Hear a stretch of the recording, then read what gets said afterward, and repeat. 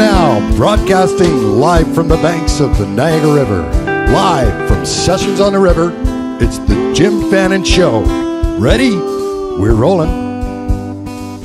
We're rolling. Thanks very much. It's the Jim Fannon Show. We've been here all day. We're doing Fans on the Hour, and we've got a tight show planned for you today. Thanks to Erik Berger for tuning up there and getting all tight. Matthew James Blake is in the booth, the back. Thanks for the beautiful introduction, and we are live from Sessions on the River right here in Fort Erie, right on the banks down by the Peace Bridge. We've got, as I said, music on the hour, every hour, right till midnight tonight. So a little bit, this is the first show in 2 years. It might be a little bit of rusty, so that's why I call in the bigwigs for political guests. So 2 years off. Since that time, I've run in a couple of elections, one municipally for mayor in St. Catharines. Not really to win, running as a perpetual Green Party candidate. And winning is never anything that I, invent as a possibility, unfortunately. It's about bringing better conversation to the issues and about calling these guys on their inauthenticity of the major political parties. Green is... a party that doesn't change their policy with the wind like these guys do. So for the last couple of years, I've been doing that and staying busy lately, not because of my hard work, but because of a hot real estate market. I'm a hero more than I've ever been, selling stuff for way more than we ever thought it was worth in record time. And again, that doesn't make me special. The market is pretty hot right now, so I've been spending some time doing some real estate. And I'm right in the middle of launching another business that I actually can't talk about yet, but... So busy boy. This has taken a couple months, 2.5 months maybe, of hard work. Thanks to Chris Curry. He's the owner-operator here at Sessions on the River. We got a liquor license for 140 people. Hopefully we'll get close to that later. We got a good crew in the house now. So the idea was, do a show that focuses on the music and the issues, and my shitty political takes will come into it as well. And my guests' shitty political takes. We don't have a management here to answer to. We don't have our corporate overlords that say, "Hey, you can't talk about marine land." It's no hold barred. We're going to go and talk about whatever we like. One issue that's near and dear to my heart right now, although I'm not really actively participating in it right now, is this PSW issue. Some have said we sold our soul to China and Niagara Falls. With this huge development on Thundering Waters, a really important wetland and forest. And so our political guest tonight can speak to that kind of stuff, so we'll go hard at that. So first off, Gord Miller is my first guest. We'll get him up in a second. I'll just give you a quick rundown, just because he thinks he's coming up. Not yet, Gord. So Gord Miller is a former Environmental Commissioner of Ontario, 2000 to 2015, I believe, 15 years. Appointed by multiple different stripes of government. There's a guy that's walked the political line. He's got so much deep knowledge. Has been an expert witness and testifying. And some of these, we're just moved the PSW next door, 5 blocks over. You can't fucking move an ecosystem, man. It's just so Gord will speak to that a little bit. So I'm really happy. He's made a drive-in. He's made a real effort, and everyone that's participated on the show, thank you very much. The artists and guests included. I'm honored to have you here. So Gord Miller is my first guest that we're going to bring up. Then the leader of the Green Party of Ontario, Mike Schreiner. I like to call these guys friends. We've actually had beers together, talked about things that you can't talk about on air. Well, we can talk about anything we want today, but as the leader of the Green Party, I can appreciate if he's got to walk that politically correct line sometimes. So we'll bring him up.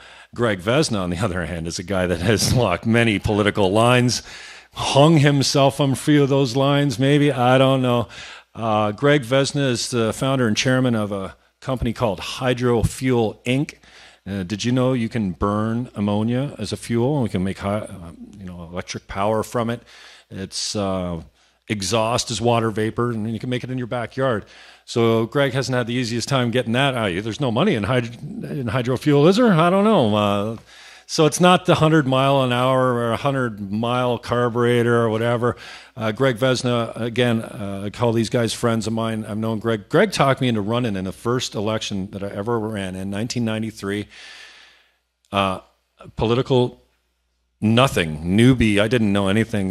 Greg, I get the call from, again, a guy I'd lived with and spent a lot of time, was mentored by in the early 90s, and I get the call, and it's like, ring, ring. Yeah, Vez. Yeah, Jimmy. Yeah, we need you to run in Niagara South, or Niagara Center, it was called. I'm like, not on your fucking life. Are you crazy? Sorry. There's kids in the... Not on your life. So now I got an internet radio show. I can't say the bad words because I got kids in the audience. So I was green as green could be. I said, I'll do it, but I won't do, like, I'm not doing anything. That's okay. We'll put up the $1,000. He put the $1,000 up. You got to go get 100 signatures. You can be a paper candidate. You don't have to do a damn thing. And I said, okay, I'll do it. I considered it a favor at the time. Didn't really realize it was, wow, it was a favor the other way around. I really received something from that. So Pete Marina is probably still at the old station, the Giant that we call now, See How on Forks Road at the time. Talked me in. He said, Jim, yeah, Green Canada, this is our last debate before the election. And somehow he got me to agree to go on this radio show. It was August 93, I think it was. Mulrooney with a dissolving majority. That's enough, Fez. I get to the studio, August, silk shirt, long sleeve, soaked the chair with nerves. When I went for my voice, it actually, coughing didn't even make it. I didn't know that when you were that nervous, your vocal cords stretched so tight that when you went to speak, there was nothing there. I shit the bed. And it scared the life out of me. And then as the microphone came around, and I spent the night before at Vez's place, you know, talking into my Sony Walkman at the time, or listened to it in the cassette tape over and over, proportional representation, you know. Oh my God. So anyways, Greg, thank you very much. He was my political influencer in 93, and I've run probably 10 elections since then under the Green banner. He is also,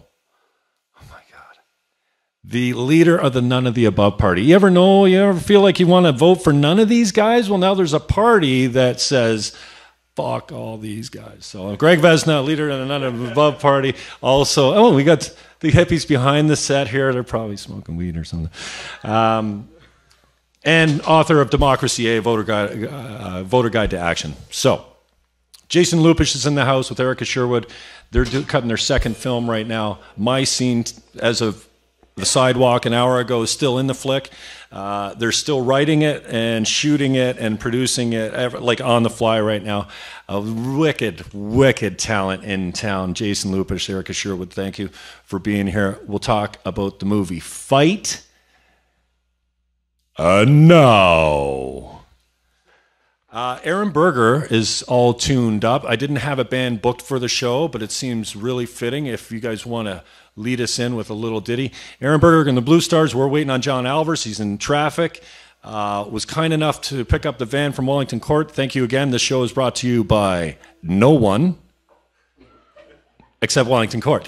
They're feeding you tonight. There's food around. Wow, it looks great. I can't wait to dive in. So Berger and picked us up a bass amp so that our boys that are using it, Theater Crisp, and Anthony Sweet wants the bass amp as well. John Alvers, this is Berger Blake and Goold the way they look right now. But when John Alvers gets here, they will be Aaron Berger and the Blue Stars, and they are just tight as hell. So guys, if you guys want to take it away and play a song, that'd be awesome. Aaron Berger, Blake, and Goold live on the Jim Fannon Show. Thanks very much, Jim. This is the first for us. We were the rock and roll caterers today. And Amen. We did roll here in the Wellington Court catering van. I'll sit over here. I'll be your sidekick. Sounds good. Hit it. Head heavy. Oh, wrong band. Sorry. So we've been doing some recording recently with Joe Lipinski downtown in St. Catharines. And the next song we're going to play for you is called So Divine, and it's one of our new tracks that we've been working on in the studio.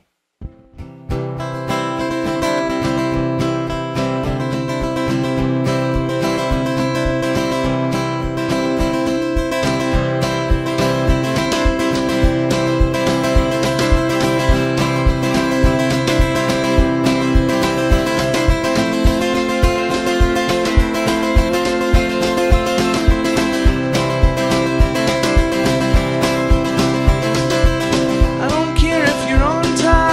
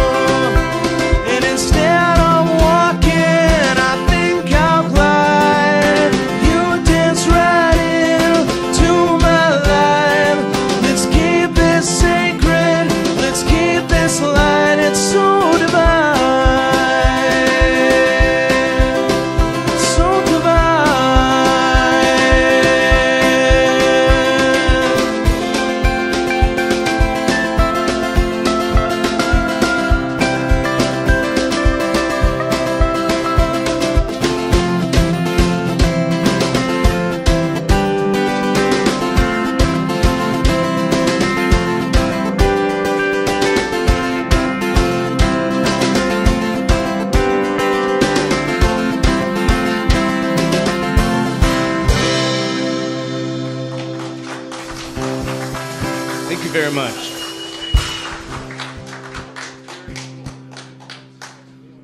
Yeah, we have so much love for Jim Fannon. Jim is one of the biggest supporters of the Niagara music community here. He's somebody who shows up to shows, promotes all of the bands here, spends his money on buying CDs, and we're very grateful and honored to help him on his launch here, and may this be the first of many Jim Fannon shows here at Sessions on the River, Jim.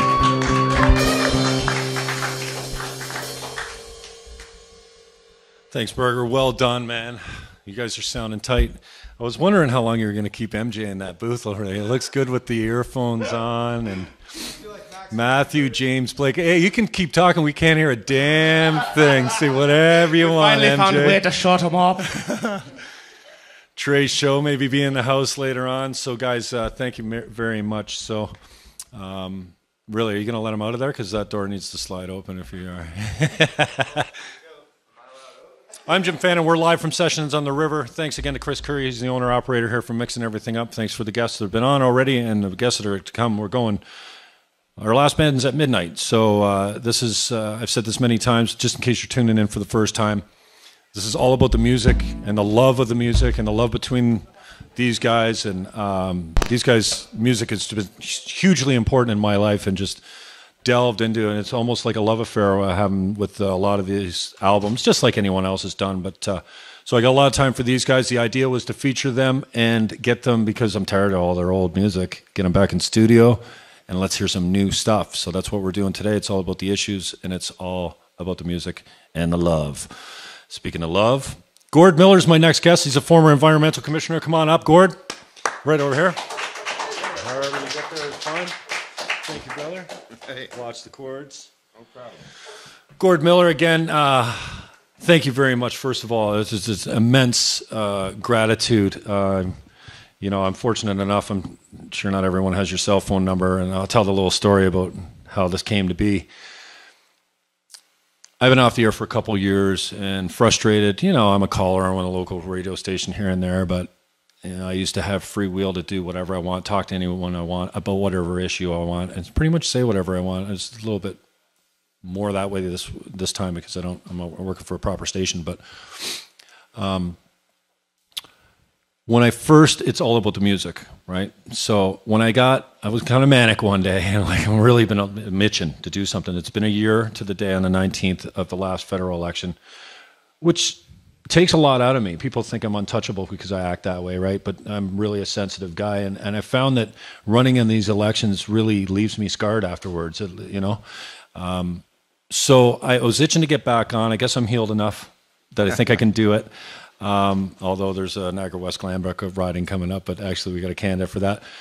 So it was about the music, but then my first call is to a guy like you because I'm so deeply concerned with some of our environmental issues. I know you've got some great knowledge and experience. So the call goes like this. He takes my call, first of all, and I catch him on the river in your boat. Mm-hmm. And yeah, Jimmy, yeah. Well, I just know him. I said, what are you doing for fun? Well, right now, I'm out on my boat on the river, and I'm not doing that anymore because I'm talking to you. So anyways, we talked 15 minutes or whatever, and I said, hey, here's what I'm doing, and I want you to come down. And he says, you know what? I'm driving in. I'm going back to the house now. I'll call you back when I get to my computer. And I got a voicemail message from him. He goes, well, I don't know if you said kid, but that's how I felt. You're like, you know, buddy, I don't know. I must have a small soft spot for you because I'm free, and yeah, I'll do it. I'll come down. So I really am grateful because I wouldn't have done 400 kilometers. No, 500. I wouldn't have done it if you hadn't have said yes. I wanted that premier guest, and we've got 3 or 4 of them today. So, Gord Miller, thank you very much for coming in. Former Environmental Commissioner of Ontario, Green Party candidate for the Feds under Elizabeth May, which I actually, oh my God, did I do that again? Yeah, I did it with you. Well, you know, we thought maybe Guelph is a real, Mike Schreiner can talk a lot about Guelph. He's really laid some, put the seeds down there. We, optimistically thought that maybe you had a chance to get elected there. It didn't happen. Tell me a little bit about that experience. Were you left? I mean, you had a pretty good job before you ran, so you get some time off. Did you feel a little beat up afterwards? Like, does it take a little bit out of it? You know, being environmental commissioner of Ontario is is a pretty high profile, in the media, in your face job all the time, 24-hour job, really, So moving to politics wasn't that hard, and the intensity, in fact, probably a little less in terms of the intensity of your life. But of course, politics is a lot of door knocking and running around and physical stuff that was actually quite healthy for you. So no, I had a pretty easy time of it. I mean, it was very, very hard. Wish the results were better than they were. We spent an awful lot of money. We spent more money on that campaign than any politician in the history of Canada. Did you know that? The number one expenditure for an election campaign in the last election, which is the richest thing, number one in Canada. You have 338 ridings, 4 or 5 people running in every riding. The number one was my expenditure. Can we fact check that quick? It's fact check. It was on civil servant. It was in the National Post. My God! Wow, so cool. Gord Miller is my guest, former environmental commissioner of Ontario, and just talking about his latest campaign as Green Party candidate.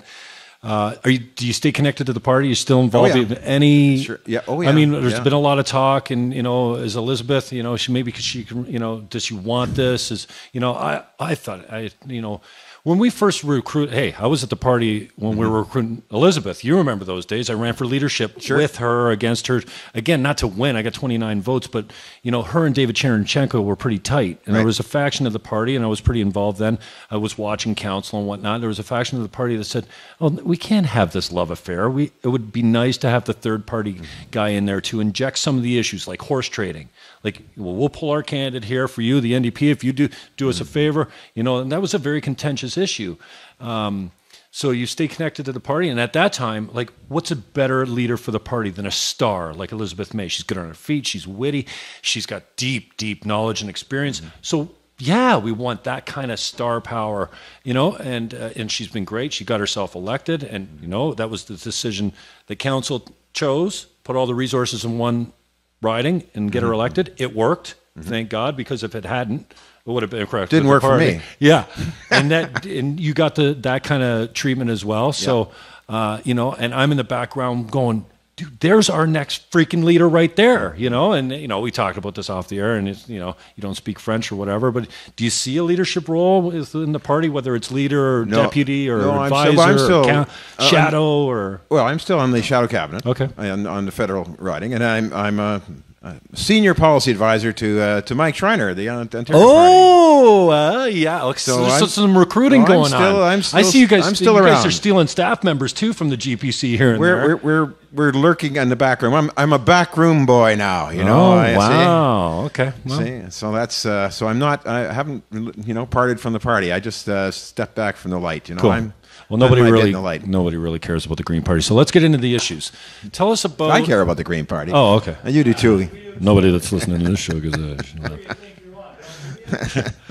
Says the none of the above party from the Peating Gallery. Let's talk wetlands. Yeah, is that something that's a real hot issue for you? It is. And we haven't even gone down the trail yet, right? Because City Council, it came to Council. They got bombarded. They had too many people show up, and somebody in their wisdom said, "We can't deal with this. We need a bigger venue. We need more consultation." So we're just at the beginning. Now the groups are formed. I don't know how active people should know. I was just testifying at an Ontario Municipal Board hearing on a provincially significant wetland a couple of weeks ago. That hearing hasn't finished yet. But it's something very near and dear to my heart. In Ontario, wetlands. I think people know intuitively how important wetlands are. Ecology on the landscape, and we've lost 80% of our wetlands in southern Ontario that were originally there, right? So what we did some years ago, and people have to understand, this thing is called a provincially significant wetland. What does that mean? Well, it means when we had a look at wetlands, it said some wetlands are really, really important. Other wetlands, not so much, and we can give up some. So we developed this 20 years ago. Now we developed a classification system, scientific-based classification system. We said we're going to look at the wetlands that are left in Ontario, southern Ontario especially. And we're going to say, we'll classify them, by a system. And you have to be a qualified person, a trained person to classify them. I used to be that kind of person, but I'm out of date now. And then we're going to find some. So some would be locally significant. They're pretty, general. Could be changed, replaced, or moved perhaps. There could be things that are regionally significant. But we're going to identify those ones that are provincially significant. Those are very, very special. There are not very many left. There's not many in the province. A tiny area of the province where we say those have scored so high because of endangered species, because of their location uniqueness, because of not just ecological but also cultural values and the importance. And if they score that high, they're provincially significant. And then we're going to change the provincial policy statement, which is a part of the Planning Act, part of the legislation in a way. It says there should be no development in provincially significant wetlands, and the law says we must be consistent with the provincial policy statement. We must be consistent with that. There should be no development in provincially significant wetlands. It's a tiny restriction we put on things, but we recognize this area down here. Now you guys have got one. You've got a provincially significant wetland, and the law is clear. And I don't know where anybody gets off saying that you can develop or move or change a provincially significant wetland. You can't. That's by very definition. They're part of the tiny percentage in a landscape that ecologically has to be left alone and has to be allowed to function. Thank you for that. Now, something struck a chord with me. You said, we know. These are important to our ecosystem, to our agricultural existence, to our culture in some cases. And I think we've been taught that, because I think back in the day, you're like, oh, fuck it, just fill it in. Fill it in, yeah. Well, that's how we lost on your own land, and we didn't need permits, and we were, that's the useless part of the land back there. So I think we've grown a little bit more sensitive to that kind of thing. Now, maybe the natives were more sensitive to that kind of thing. Of course, maybe even the early settlers were probably not, but the wisdom and the elders of the natives, this kind of stuff is spiritually and culturally significant to them as well. So who fucking cares really if we pave one more over? Yeah, right. What difference is it going to make to Niagara Falls?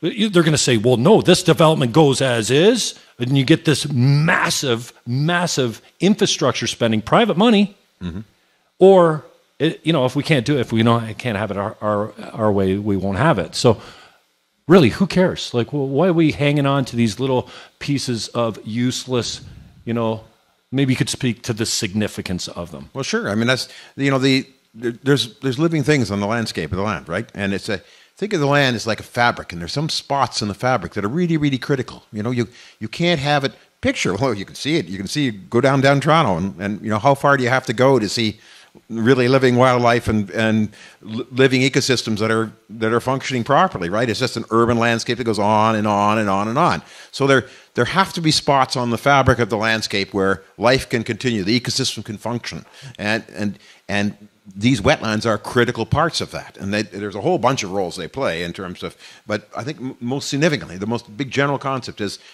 there have to be spots on the landscape to make it all work. To allow the birds to migrate and to allow the species, the little creatures, little amphibians and the frogs and the various kinds of creatures, somewhere they can go to breed, right? So they can live in a greater landscape, but there are special areas that we have to save. They have to have some spots to go. And we're not immediately aware of the impact of that loss and the chain domino effect that it might have down the way. Now, talk to me a little bit about the importance of saving something that's unique and one of the last things. Why is that important that it's the last Carolinian forest? I mean, who cares? We're fucking paving them down anyways. Look at down in the south. They do it everywhere. You know what I mean? There's a famous author, a naturalist. He started off as an exploiter of wildlife, and he developed a whole philosophy about nature and changed his thinking during his life, called Aldo Leopold. And he had a great line. We used to... when I was young, and my dad used to do it too. If something broke, you took it apart and tried to fix it. We call it tinkering, right? You take it all apart. Well, I can fix that. I remember my poor mother had a toaster disassembled for about 3 years, right? Until she finally went out and bit the bullet and bought a new one, right? Nowadays we don't tinker so much because we don't know how these things work. Disposable society.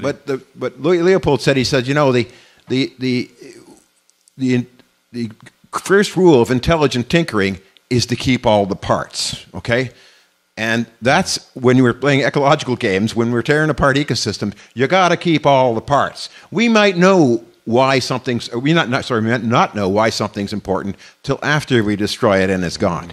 And then they say, oh, we shouldn't have done that, right? And so you can't answer in the negative. You can't say, well, why should we keep that? Well, because it's part of nature. It has some importance, some function, and if we lose it entirely, we'll find out the consequences then. Gord Miller is my guest. He's the former Ontario's Environment Commissioner. We used to call him the Eco-Commish. Eco guy now on Twitter. It's GUI or something. Yeah, Eco. like in Gaia. See, G-A-I. E-C-O-G-A-I. He's my guest. Up next, we're going to have Mike Schreiner. And then Greg Vezina will form part of our green panel. But just on the way out, we're going to take a short break and then come back with a little bit more Aaron Berger and the Blue Stars now that John Alvers is here. So thanks for tuning in. I'm Jim Fannon. This is Gord Miller. We're live from Sessions on the River. Gord, tell us a little bit about the path that we're headed down with the people that are opposing this development. Well, not the development. They just don't want them to pave over this part of it. Just put it somewhere else, right? I mean, there's other well, places you can that do go. the development without taking that piece of land and build right up next to whatever it is, the guidelines. So tell us the path. What do we have to expect politically? Like first we go to city council. What if they ratify it then? What if they go, okay, we're good. We would wish that the council would do the... Respect the provincial guidelines? That's right, Hell right. no. This is Niagara Falls, for crying out loud. Well, let's assume... we already made the deal with the devil. I'm sure the money's changed hands. If it goes the bad deposit has been taken. And the council makes a decision to go ahead with this, then unfortunately, it's because it costs time and money for people, but there's got to be people who are opposed to put together an appeal to the Ontario Municipal Board. That's the mechanism we had. Okay. And then there's a hearing at the Ontario Municipal Board, and people come and give evidence on both sides. And they're completely on the take. The OMB's been bought by private interest groups. Just no. Really? Really? Okay, so they're going to get a fair shake with the OMB. They'll get a fair shake. How many decisions have you been concerned about that the OMB's made that you wish didn't go the way they went? Oh, well, there's quite a few of those. Okay, but there's been some big wins too. Some where there was millions of dollars involved, and their OMB went for the environmental side and stopped it. So not knowing anything about this, what is it, a coin flip for whether or not this place gets protected? I'd say, because I spoke to Toronto, the law, well, of course, I've just been before the OMB, and there's no decision on that one yet, so I don't know how that works. But the argument is, the Planning Act says you must follow the provincial policy statement. The provincial policy statement says no development in provincially significant wetlands. So, it's pretty clear. That's a pretty strong argument. And I don't know. I think you have to go and you have to go make the argument, unfortunately, and that costs time and money. Gord Miller is my guest. Chris, we're going to take a break right now, and we'll come back with Mike Schreiner. We're going to talk to the leader of the Green Party of Ontario. If you could take us out, a little bit of music there. Chris Curry, are you in the booth? Oh, there he is. And then John is in the house, so we'll get a little sound check from him. We'll come back with Aaron Berger and the Blue Stars, morphed over from Berger Blake and Goold. And on cue, here they come. I'm the Jim Fannon Show. We'll be right back. Short break.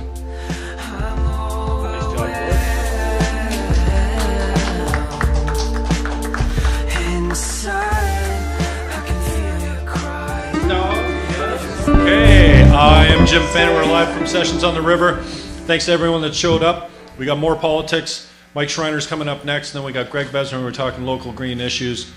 This is Aaron Berger and the Blue Stars. And this song is called I Will Stand With You. Take it away, boys.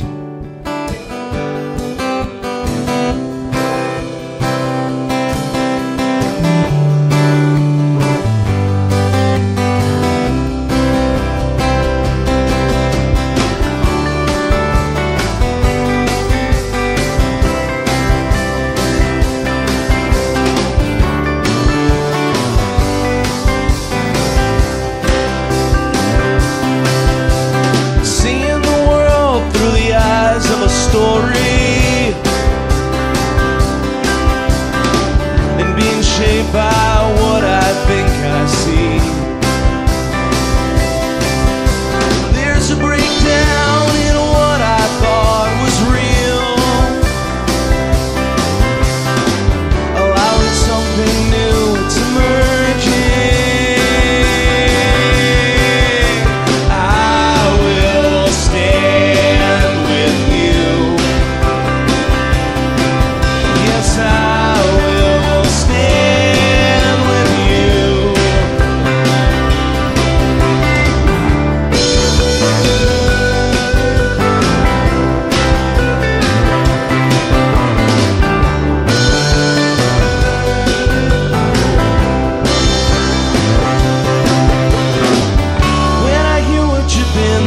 I feel less crazy, and I'm reminded that we're not alone. Have you ever heard Mother Nature speak and knew you were part of something bigger than yourself? Then I will stand with you. Yes, I will stand with you. I will stand with you. Yes, I will stand with you. We'll keep this fire burning.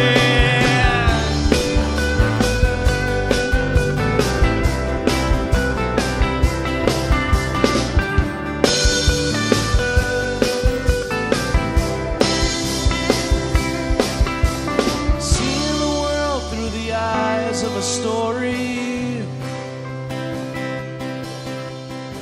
and being shaped by what I think I see. Nicely done, guys. Thank you very much. Aaron Berger and the Blue Stars from Niagara, working on a new album. That's I Will Stand With You. Thank you very much, boys. Awesome. This is the Jim Fannon Show. We're live from Sessions on the River. I'm not going to thank Chris Curry one more time. You guys can unplug. I don't know. Click, click. Thanks to Wellington Court Restaurant. I just finally got the first bite of something, guys. Oh my God, did you taste that prosciutto pizza with whatever's on there? Oh my good Lord, it's nasty. So lots of free food. Get down here to Sessions on the River. Bands on the hour all day. We give our last acts at midnight, and if we still have any gas left in the tank at midnight and there's still anyone hanging around, we're going to do a jam and just let the cameras run. And so my thanks to many of the special guests. My next guest coming up is leader of the Green Party of Ontario, Mike Schreiner, a guy I've known for quite a long time who's made a difference without being elected, influencing policy by being the leader of a party that doesn't hold a seat in the House right now. So Mike Schreiner, come on up. Thanks for the time. I really appreciate it. Let's see it. I think am I not standing while I shake your hand? I don't want to rip something down over here. Matthew. Hey, it's great to be on today. Awesome. Yeah, I'm Before really we start, glad to can I have give you. this place a plug? I mean, this is amazing. Local beer, local wine, local food, local music. It can't get any better than this. Well, I really appreciate you saying that.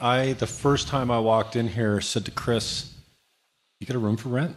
Like, I don't want to leave. And if it gets ugly tonight, I might just be sleeping on the couch. Who knows? So we're going to have a big sleepover here. Mike Schreiner, leader of the Green Party of Ontario. Thanks again for taking the time. I really appreciate it. Well, we got so many things we can talk about, but my pet peeve right now is how we elect our politicians. And I know you sing from the same psalm book as I do.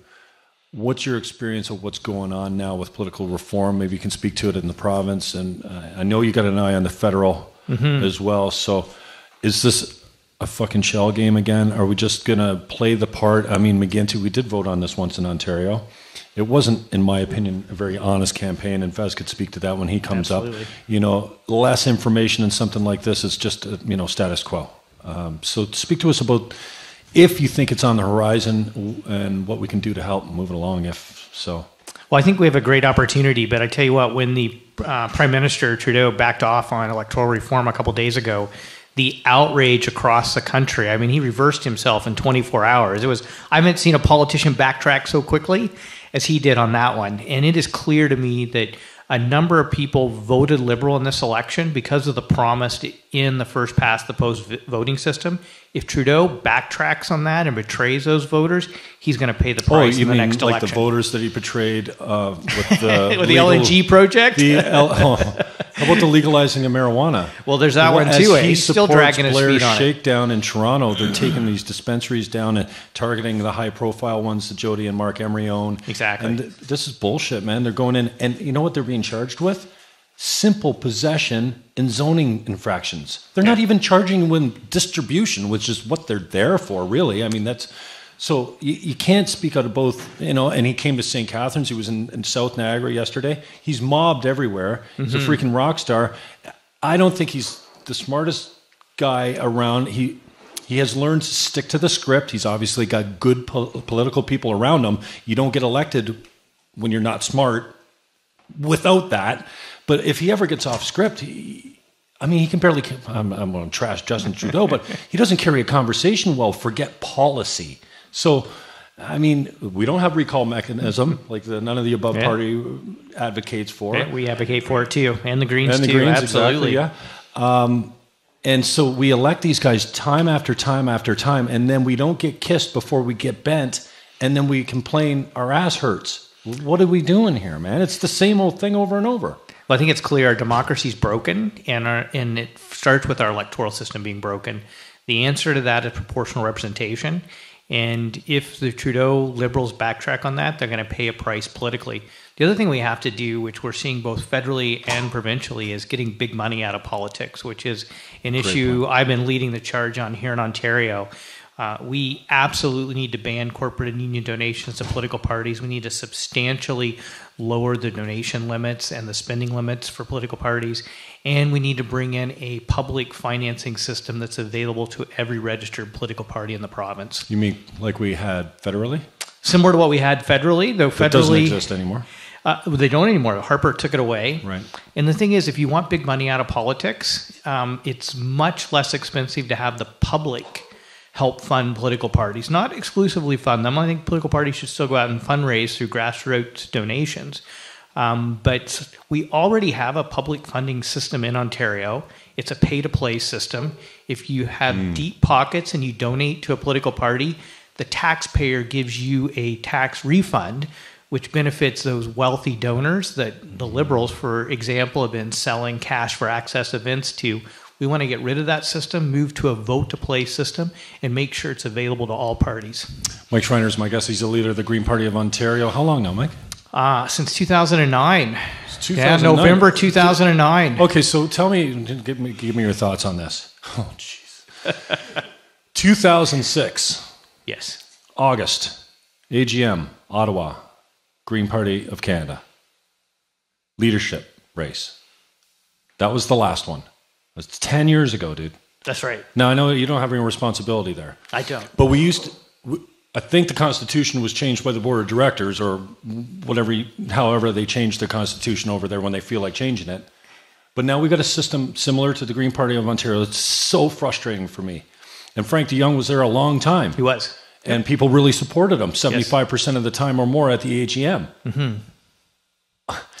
Leadership races build parties. Yes. Frank maybe wasn't, he was maybe walked out the door a little bit. His time was, you were up and coming, you had some organization behind you, you knew the rules, get yourself elected. It was healthy for the party. Now, we haven't done it at the GPC level in 10 years. We haven't done it since, so talk to me about this lack of new membership, I don't even care if it's just a debate about the issues. Mm-hmm. Maybe it doesn't have to be a formal leadership race, but this is what builds parties. Mm-hmm. This is where you get the infusion of new members. Vote for me. 29 people voted for me in the last leadership race, but an important function of a so-called democratic grassroots party, which we don't always act as. Here you are, the benefit of it as the leader. Hey, you just go show up to the AGM. What's the threshold? 75? 75, yes. Approval rating. So that's right. You're flying past that, and so is Elizabeth May. So we won't have another election for leader until you're good and damn ready that we will, right? So how is that grassroots or democratic? Well, my hope is that any time, and I've made this very clear, any time that the members of the Green Party of Ontario are ready to get rid of me, I will walk away. Like, no doubt about it. And I'm not going to stay here forever. Like, I've already said to folks, and a few people don't like it when I say this, but I intend to get elected in 2018.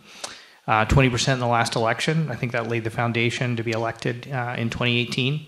But if I don't get elected, I'm going to step down, and my time will be done, and Wow, we'll be ready that's for so cool to another hear that. leader And to step I don't forward. got my designs on your job. I mean, No, you should start laying the. Well, I'm going to get elected in 2018, so don't Yeah. lay the groundwork too soon. No. But I really I'm trying to appreciate your mentor honesty other there. leaders in the party. Awesome. And through our shadow cabinet, through our deputy leaders, to ensure that we have a large number of candidates ready to step forward when the day comes for me to move on to something else. Cool. Well, I really appreciate your frankness, and sorry if you thought you were ambushing there. I didn't. I No, haven't it's okay. I'm scripted it. already on the record. I'm already on the record I haven't for scripted 2018. a damn thing today. So Some no. people don't like it when I say that, though. They're like, Mike, don't say that. And it's Well, like, no, I got to be honest I can with see how people. the grassroots wants to hear that you're in it for the long haul, and that speaks to just the frankness and honesty of the conversation. So I really appreciate that. Mike Schreiner is my guest. He's the leader of the Green Party of Ontario. We're talking local green issues, federal and provincial.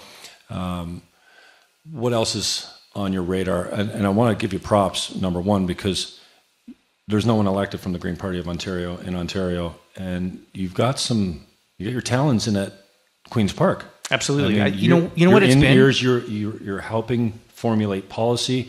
You're working with people from different parties, sponsoring bills. Like, man, this is so cool to see you having influence from the outside. We expect Elizabeth May to have influence. She's in there. Mm-hmm. She's part of the cog. You're not. So how are you getting it done?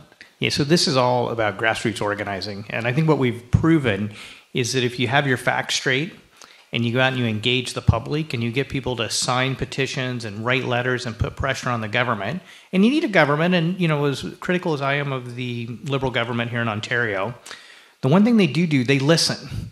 And so when we've put pressure on them for things like fundraising reform legislation, or putting a price on carbon pollution, or saving the experimental lakes area, and we've gone with a compelling argument and a number of signatures on a petition, they've acted.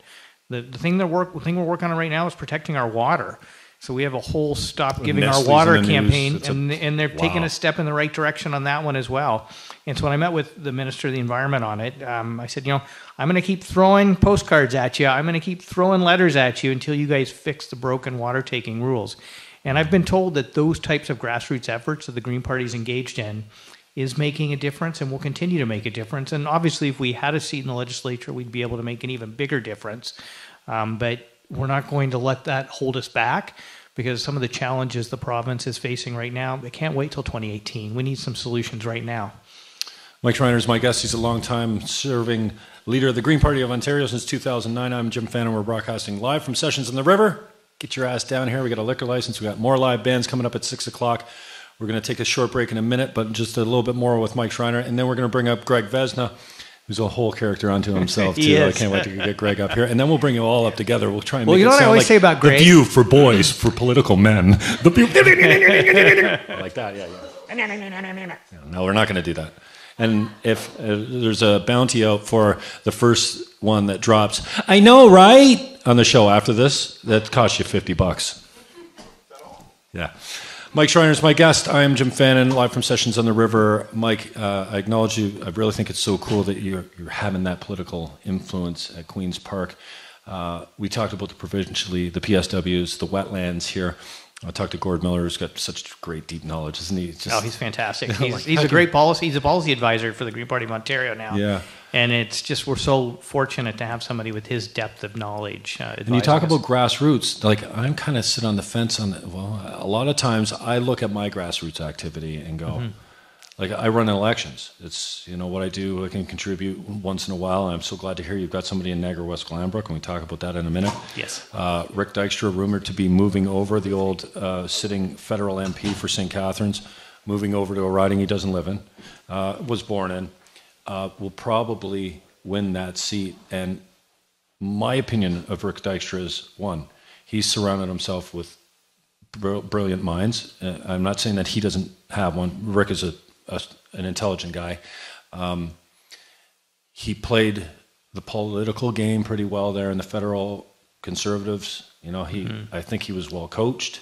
I think he's very reasonable. Yeah, he had a slip up in the last election with something that cost him some bad pub, but that's not why he lost the election, because of the Mansion House fiasco. It was, the red tide was coming. Absolutely. And I think he's got designs on Premier. And I think he's got the political smarts and the backers to get there. And if we had a conservative premier in Ontario, it wouldn't be the first time. And so this is the first step for him, I think. And I'm like, similar to when I didn't like the candidates that were running for mayor, I'm like, I can't let this happen, man.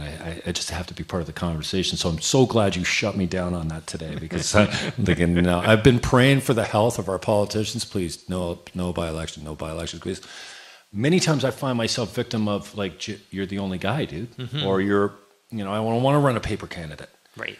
So, and that's why I kind of come out of the retirement. And so that's what I think is going on over there. What have you got planned for that election? And how can we make a difference at that grassroots level, which is the most amazing experience that anyone can do, is vote for themselves, to put themselves on a ballot and go take the bullet and do what you think is right, whether it's the none of the above party or the Green Party. So, yeah, so we're excited. Donna Cridland, who is our shadow cabinet critic for food and agricultural rural affairs, from Welland, ran in Welland last time for us, to be running in this by-election. And one of the reasons I'm excited about having Donna run in this by-election is that she's a very strong advocate for protecting farmland, local food sources, and water. And so one of the challenges I've made to the other political leaders in Ontario is, why don't you take the food and water first pledge? It's simple. Protect prime farmland in this province from development and protect source water regions. If we can't eat and we can't drink, where are we? To date, I'm the only political leader in Ontario to sign the Food and Water First Pledge. Maybe Vezina has. I'll have to check on that. But at least out of those other 3 with seats at Queen's Park, none of them have said, I will sign the pledge to protect prime farmland and source water regions in this province. Seems like a no-brainer. It's total no-brainer. And I think it's particularly appalling for Conservatives who represent rural ridings to not protect farmland. We're losing 350 acres of farmland a day in this province. That's the equivalent of the size of the city of Toronto on an annual basis. And it's not just an environmental argument. It's not just a food security argument. It's an economic argument. Well, that's the food farming sector, 740,000 jobs in this province, over a $40 billion contribution to our GDP, and we are destroying the asset base of that essential part of our provincial economy. I don't understand why they won't sign the Food and Water First Pledge. So that's a really good point, and I think that's one that maybe we have not been good at communicating. And I say we as the Green Party, and we're not perfect. We're not the most well-funded organization. We've got a lot of volunteers, and I talk to the girls at the office, and yeah, they're working hard over there. You know what I mean? So it falls on guys like us maybe to get it right sometimes. But I mean. Anyways, I'm rambling now. Yeah, well, Don will do a great job. And I think what we lack in financial resources, we make up for in passion and in volunteer mobilization and grassroots engagement. And I know Don is passionate about protecting farmland and water resources, and we're planning on making it a big issue in the by-election. Mike Schreiner is my guest. We're going to take a short break. We're going to bring up Greg Vezina, who is founder and chairman of Hydrofuel, Inc. He is the founder and leader of the None of the Above Party and an author of a book called Democracy: A Voter Guide to Action. Mike, thanks very much. We'll bring you up on it as part of the panel. We're going to take a short break, and we're going to recue these Aaron Berger and the Blue Stars to bring us back with another song. And then 6 o'clock, when we're done this show, oh, geez, I got some time to fill. Lupus, Sherwood are coming up. We're going to talk about the Fight movie, the Fight film. But next, Greg Vezina, who will be back right after this break. Thank you, Niagara. We love you.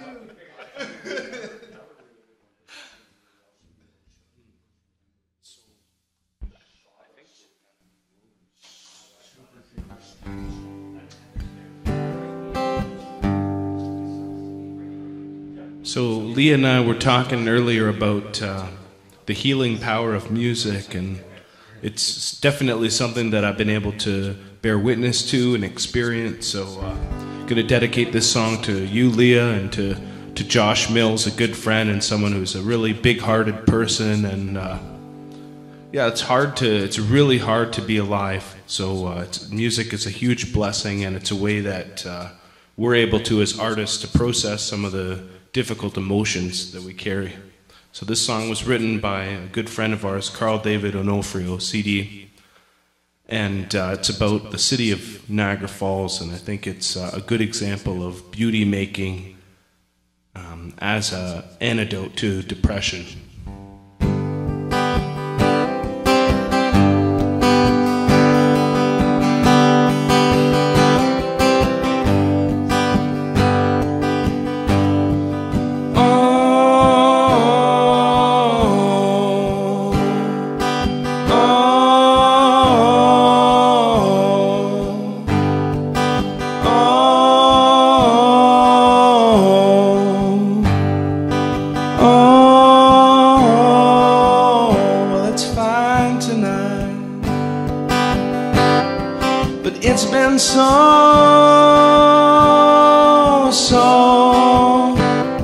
And I've been getting back to habits that make winter slow. And we all know in this cold nothing grows in our souls, and it's harder alone.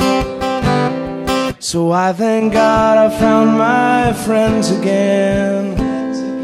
I thank God I found my friends again.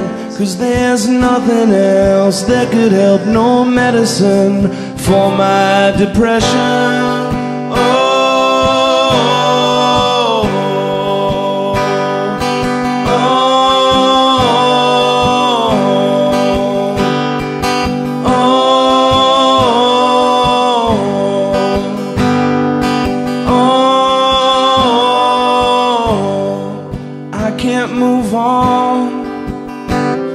There's ghosts in these walls, and I've been guilty of their judgments long after the falls. And we all know in this town something wrong's going down, but we just turn away. And we all know in this cold nothing grows in our souls, and it's harder alone. So I thank God I found my friends again. I thank God I found my friends again. 'Cause there's nothing else that could help, no medicine for my depression.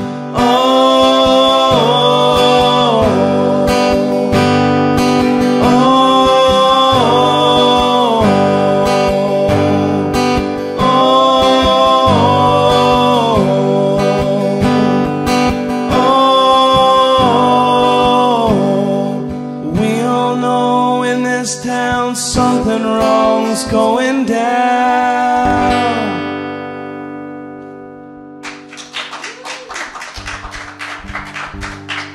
Thank you very much. Perform that song with my musical brothers Matthew James Blake and Nathaniel Gould, and gonna invite Nathaniel up to lead us for a song here.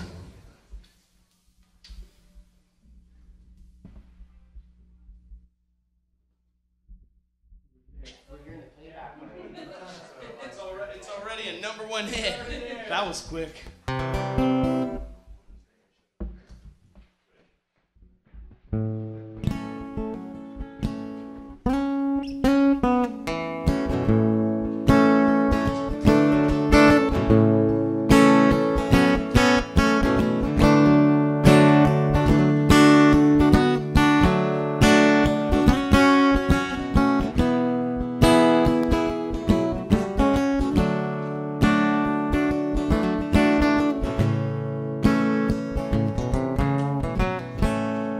You won't come here in the rain. You won't come here in the night. I keep asking you to stay here all the time. Won't you stay here for a while? Well, you can come in through my window. There's a ladder leading to my bed. I keep asking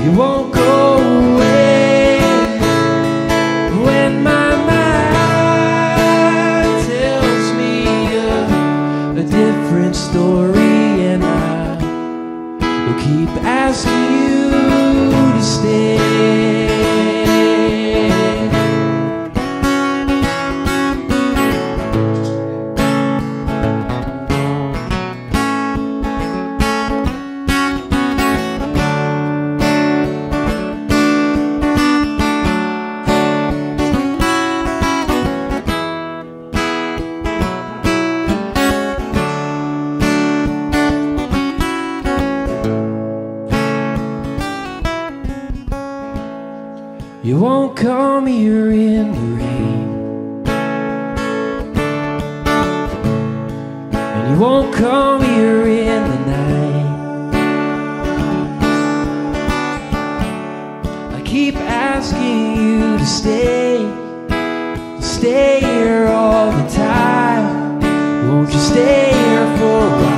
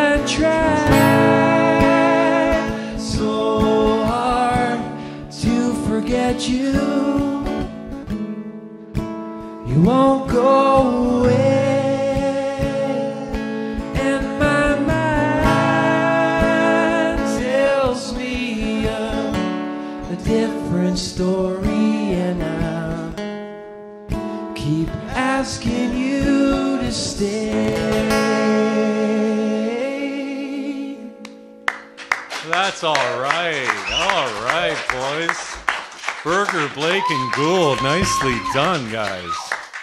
Come on, take a seat over here. We'll talk to you before we bring up Vez.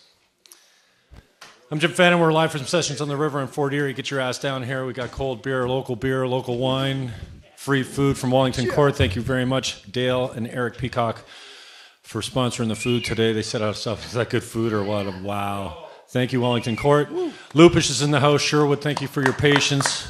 We're going to talk a little bit bullshit politics after this, but Berger Blake Goold, I just had a conversation with John out there. I'm glad he's healthy and okay. I know what it's like when you're an hour and a half late for a gig and you're stuck, the gardener's closed. We're always an hour and a half late for a gig. Oh, well, see, not everyone knows that, man, but so really cool, you guys. I know you're headed to a retreat. I know you're right in the middle of mixing post-production. Well, you're kind of like Lupus, I think. You're still writing, producing, and recording. Some's in the can, some's not. So I really appreciate your time today. You bucked up, picked up the van, which helped you guys out a little bit, and delivered the food to us. So Nathaniel Goold, thank you very much. Black Flies, man, so many projects. Aaron Berger, again. Matthew James Blake. Wow. So Keegan was here. He was busting my balls earlier about how Aaron Berger is my boy. When's your boyfriend? And when you want to talk about, is that all you want to talk about is Aaron Berger? And I'm like, what? Come on. But Berger would say I'm all about botting, you know, because I crush on botting. He's a witch on guitar. He writes and I don't know why you're into that guy anyways. Book for Wanderers, man. The guy's a fucking witch. I love that kid. He's got swagger, blah, blah, blah. So I got to, set up the show one more time here. I think Gord Miller, he was one of the first people I called. Mike Schreiner is here. Greg Vezina's coming up next, forming part of a green panel. I wouldn't have done it if I hadn't got the support, and you guys are part of that. You guys are one of my first calls. I know I kind of steamrolled with the date. And you got Culture Jam going on in Niagara Falls all weekend, man. United Church on Lundy's Lane. Go check it out. They're banging there right now, right? Culture Jam. We're making history in Niagara Falls. Yeah, Perpetual Peace The longest, project, lowest budget art festival you've ever been to. Yeah, we could tie. Hey, Niagara Falls gave some money out this year for the arts. That's true. This is a good. It's a start. There's a lot more that needs to be done, but it is something. So the ball's moving in the right direction. St. Catharines has been fortunate enough to have huge infrastructure spending, whether you think of the Meridian Center or something like that, where the Ice Dogs play, and we can bring some concerts in, or the First Center. Ontario Performing Arts Center, and there's been a number of different rooms there. We have Mark Lalama on today talking about how deeply important that infrastructure spending's been for the downtown core. The recipients are businesses like Mate Cafe, where Justin Trudeau shows up with 600 people yesterday. And I am not a Trudeau fan, as we've been discussing, but so cool to see the local. There's not, I mean, I was still in real estate, but 10 years ago I was downtown, and it was 50% vacancy rate in the commercial stuff. Closed, for sale, going out of business. Couldn't give the stuff away. Now try and find a vacant piece on St. Paul Street. Niagara Falls isn't there yet. They've made some good steps. You guys have been the recipients of that kind of stuff. So talk to us a little bit about how important that funding's been to you to do these events. The Culture Jam's a big commitment. Tell us a little bit about that and how important the funding's been. Sure. So what's happening now, it's a week long. It's called a Culture Jam, and there's been a mix of music happening. There's artists that are there doing visual art. There's a dance event, a couple different dance events. One of them is an ecstatic dance. So this is a combination of improvised music with dance and movement. And then Sarah Murphy Dyson, who I think is part of the show today. Yeah, she's doing her naked ballet. She has a dance workshop on that Sunday, a movement workshop that's happening between 2 and 4 p.m. And our friend Deb from Boston Pizza in Welland, Deb Zahara, she's going to be coming in to do yoga with music at 10 a.m. on Sunday. So, and the event was made possible by a grant. We got $2,500 to put something together, so it was a very modest amount of money, but C.D. Onofrio, who played earlier, he helped to captain and put a lot of energy into making this event happen, and then got support from other friends and group members. And yeah, without the funding for the arts is essential. You know, we need spaces to be able to create, and it's a struggle for everyone in different ways to be able to have enough money to live and to try and make art. And it's not something that's unique to us as artists, in that there's many people that are not in the arts and are very much struggling to have enough money and resources to live. But within the arts, if you don't have funding and support for what you're doing, it's a really tough go. So to see the way that the investment in cultural infrastructure in St. Catharines has brought life to the city. I mean, there's the talk of the creative city, and sometimes you know that when it's bullshit, you know that. The compassionate city. Yeah, well, the creative city is like a bigger thing. Like the compassionate city that's Sensic's thing, right. But the creative city is like a model that's been used by Richard Florida and other people. All right. But anyways, like you feel it, right? You feel that sense of vibrancy, and like you're saying, there are businesses that are doing well, and Mate's been a huge hub for a lot of for us many years on that corner before they've been able to reap the rewards of that. Chris was somebody who had a vision for what he was doing and really saw a need, and he was looking 5 years in advance when he started renovating that space. And a lot of us have met there, and that's a gathering space for all kinds of folks in the community. But right. That's me rocking the mic a little bit there. Yeah, no. And Aaron Berger, thank you very much. Aaron Berger and the Blue Stars, yes, will perform as Berger Blake and Goold, which you just did as acoustic. I love the setup, especially when MJ gets up there and blasts out Heaven. Oh my God, if we get a little Heaven before you go. Man, such big fans of you guys. But tell us, and this is why I love getting you here, man, because I've been through Color and Light. I've played the Black Flies over, your stuff as well. You get to the point where I want something new. I want something fresh. It's still a great introduction for my friends, right? I've got, recorded on my iPhone from the market, Heaven. It's so beautiful. I get goosebumps just talking about it. I got goosebumps when I was there. Sit in my own St. Catharines downtown market and have you guys up there just belting out, and you're like, I don't even know what this, like, I know it, but I don't know what I mean. And, I've said to you privately, like, what are you doing, man? You got a format down that you're fucking ripping off from someone, I know, and because it's just so simple, but it's so soulful and deeply, it seems deeply personal and emotional to me when I'm listening to it. So talk to us a little bit about your... just taking my place in the Tower of Song, as Leonard Cohen would put it, right? Yeah. So I don't personally believe in copyright per se. So basically everything's already been done in a way. So it's just rearrangement is all it really is. So we're just students. So cool. Keeping the torch burning. Yeah, get down on that mic, Nate. You know how to use it. I do. So the new stuff. So Color and Light, one of my favorite albums, played it to death. Oh, I'm so excited about the new stuff, and the new stuff is familiar to me because I've seen it live lots of times. So tell me where you guys are at and what you got coming up this weekend. I think it's really cool. Do you want to share about like your creative process here, where you're at? This is always an Aaron project, but he always gets me involved with what he's doing. We seem to work well together. Okay. So he always comes and shows me what he's working on, and we kind of talk it out and trim the fat and add some bells and whistles and that. So it's been quite a while since Aaron's put out an album, and basically we're excited to be doing it finally, and we're able to do it, and we're halfway in the middle of doing it, and it's going well. But this weekend we're all just workshopping on Lake Erie, gonna have some fun and get some harmonies down for the new stuff. Right. You're thinking of doing probably around 8-song album? That's right, and one big thing is that we're making a record. We're going to be printing this on a vinyl, and we've never done that before. So with Joe Lipinski, right. So we're really excited about that. Joe Lipinski, shout out to Joe. And That's as far really as cool. one of the things that we're also really looking forward to is different collaborations with this project. One of the ones that we've discussed is with Jason Lupish and Erica Sherwood making a video together. They've done that 1 or 2 times. So I mean they're so Hicks, talented, Jamie and Brown, they make great videos and films, and we're excited to collaborate with them. And have another friend, Ian McKenzie, who is a filmmaker that's based in British Columbia, and we have a film that looks like it's going to be placed in a film that he's making called Children of Nowhere, about the Orphan Wisdom School that I'm a scholar of in the Ottawa Valley.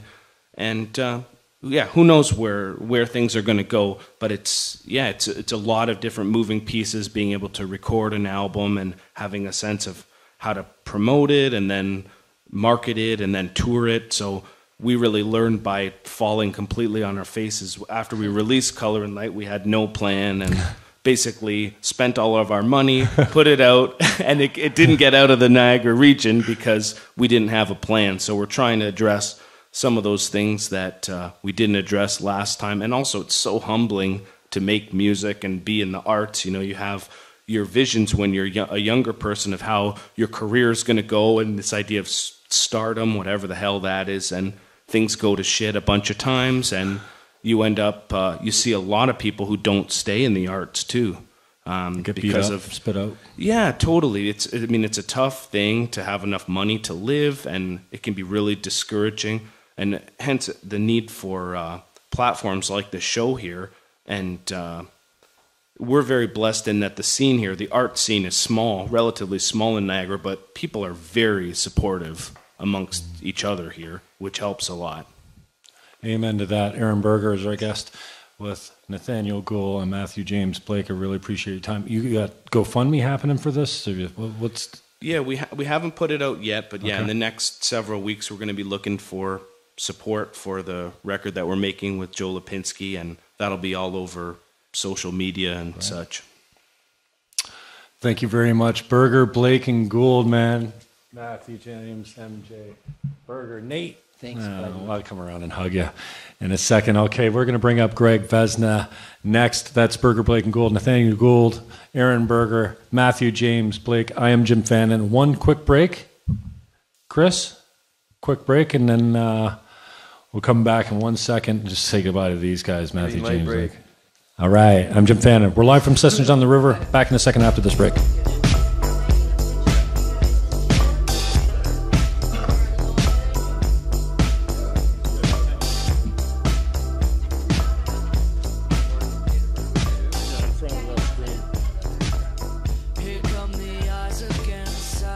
Thanks for doing this. Thanks for your patience, guys, for coming out. We're creating something from scratch here. Thanks to the people online. I haven't been real good about getting back to you, but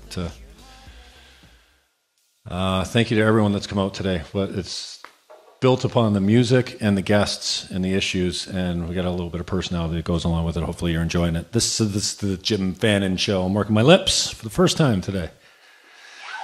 Thanks for coming out, everyone. We're live from Sessions on the River. We're in Fort Erie, Wellington Court. Man, they are laying some vicious, vicious food on us. Thanks to Dale and Erik Peacock from Wellington Court Restaurant. What a talent. Very well done. So thank you very much.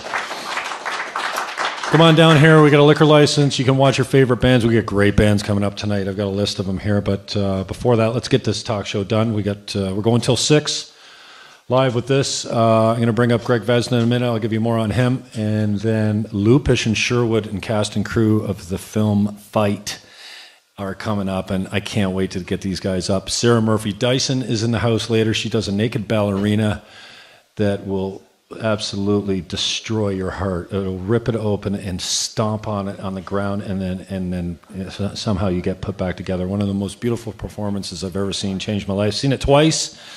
Excited to bring her in tonight to do that for you guys. Anthony Sweet and wow, Dieter Crisp at 11 o'clock. So blessed, so grateful to have the support. Nate Gould, BBG just got done here. Aaron Berger and the Blue Stars are off to a retreat, a session to tighten up this album a little bit, and they're going to come with a public funding campaign after that. Just just beautiful talent all the way around today. So thank you. I'm completely blessed and humbled. Yeah.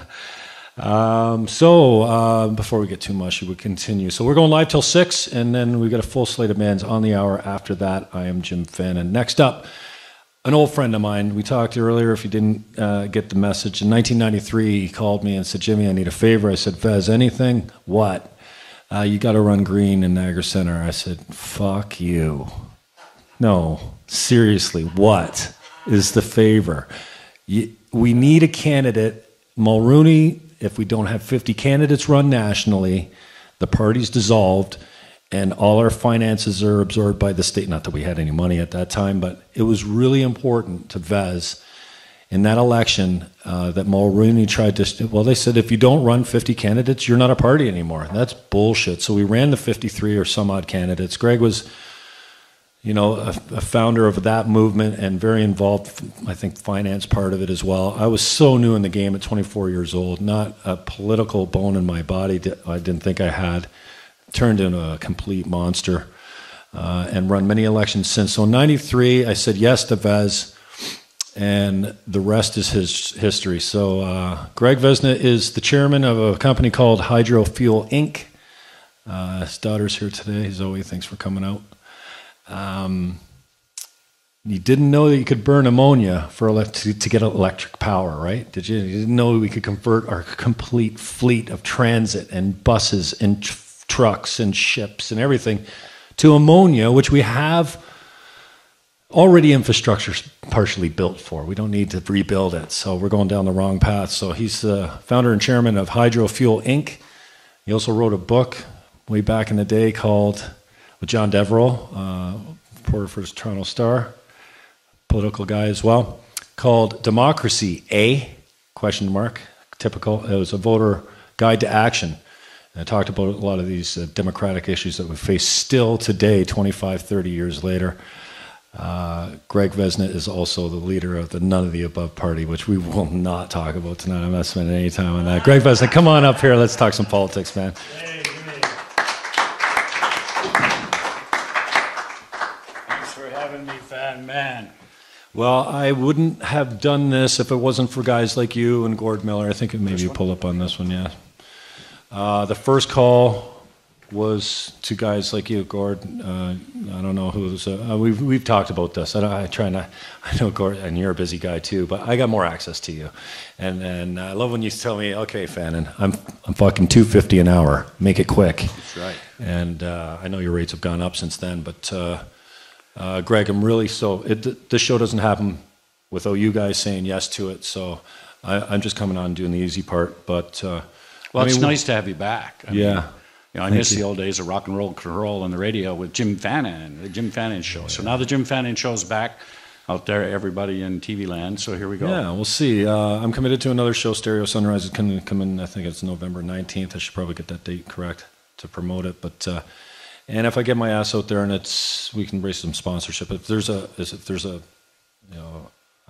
interest in it, then it'll carry itself. I can't do the stuff free, right? So you understand that. So, okay. All right. So Greg Vezina, what do you want to talk about? Let's talk. Well, first I want to do real quick shout out to Mike earlier because he did point out that yes, I signed a farm water deal, but I wanted to point out something that's very important that most Ontarians and Canadians don't realize, and that we've just found out by our experience with Nestle having priority over water, over municipalities and towns.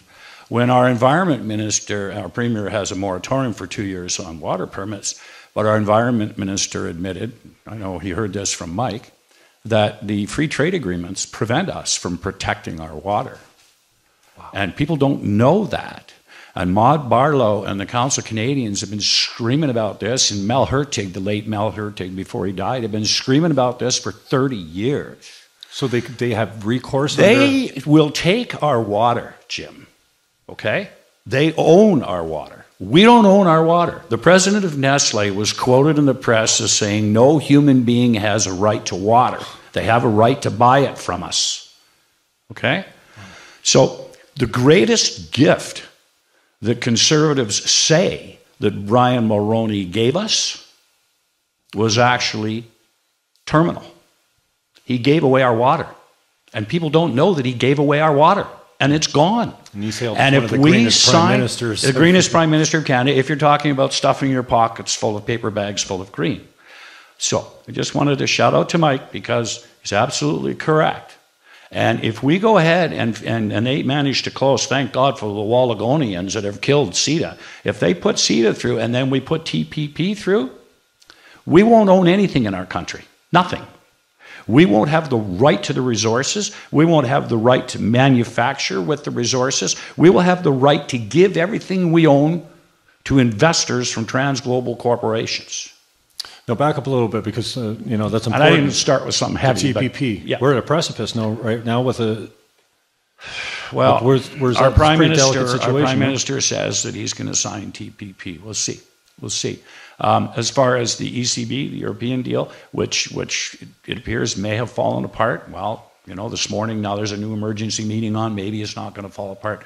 The bottom line is that corporations aren't people. And as long as our courts and our laws treat them as people and give them rights over life, liberty, and security of the person, if economic security is meaningless to a citizen, but it's everything to a corporation. So we have a constitution and charter that gives us all these meaningless rights if we sign trade deals that take away our rights to go to our own courts and enforce them. And that's what these, transnational tribunals do. So I didn't want to start off really heavy. I want to start off something like fuck, now we all want to go hang ourselves. Take down the shower rods, man. Oh, man. Yeah, we're just getting there, guys. Now, there's good news in the world, too. It's not all gloom and doom, okay? I've been fighting for democracy since I was 13 years old, and the mayor in my hometown taught me about democracy. I'll tell everybody how I started in politics. You'll love this story. My hometown was North Bay, and it had the distinction of having a mayor named Merle Dickerson. Merle Dickerson is the only mayor ever elected and removed from office 4 times. The first time Merle was removed from office was when he was charged with arson for burning down his hotel on Main Street for the insurance money. In the next election, Merle ran and won again. A few years later, Merle was busted, found in a common gaming house. He had a gambling room in the back of a Chinese restaurant on Trout Lake Road. After Merle serves his 30 days, he's removed from office. Comes back the next election, runs and wins. A few years later, Merle took a 15-year-old to vote to 7 different voting stations, declaring she was 7 different people.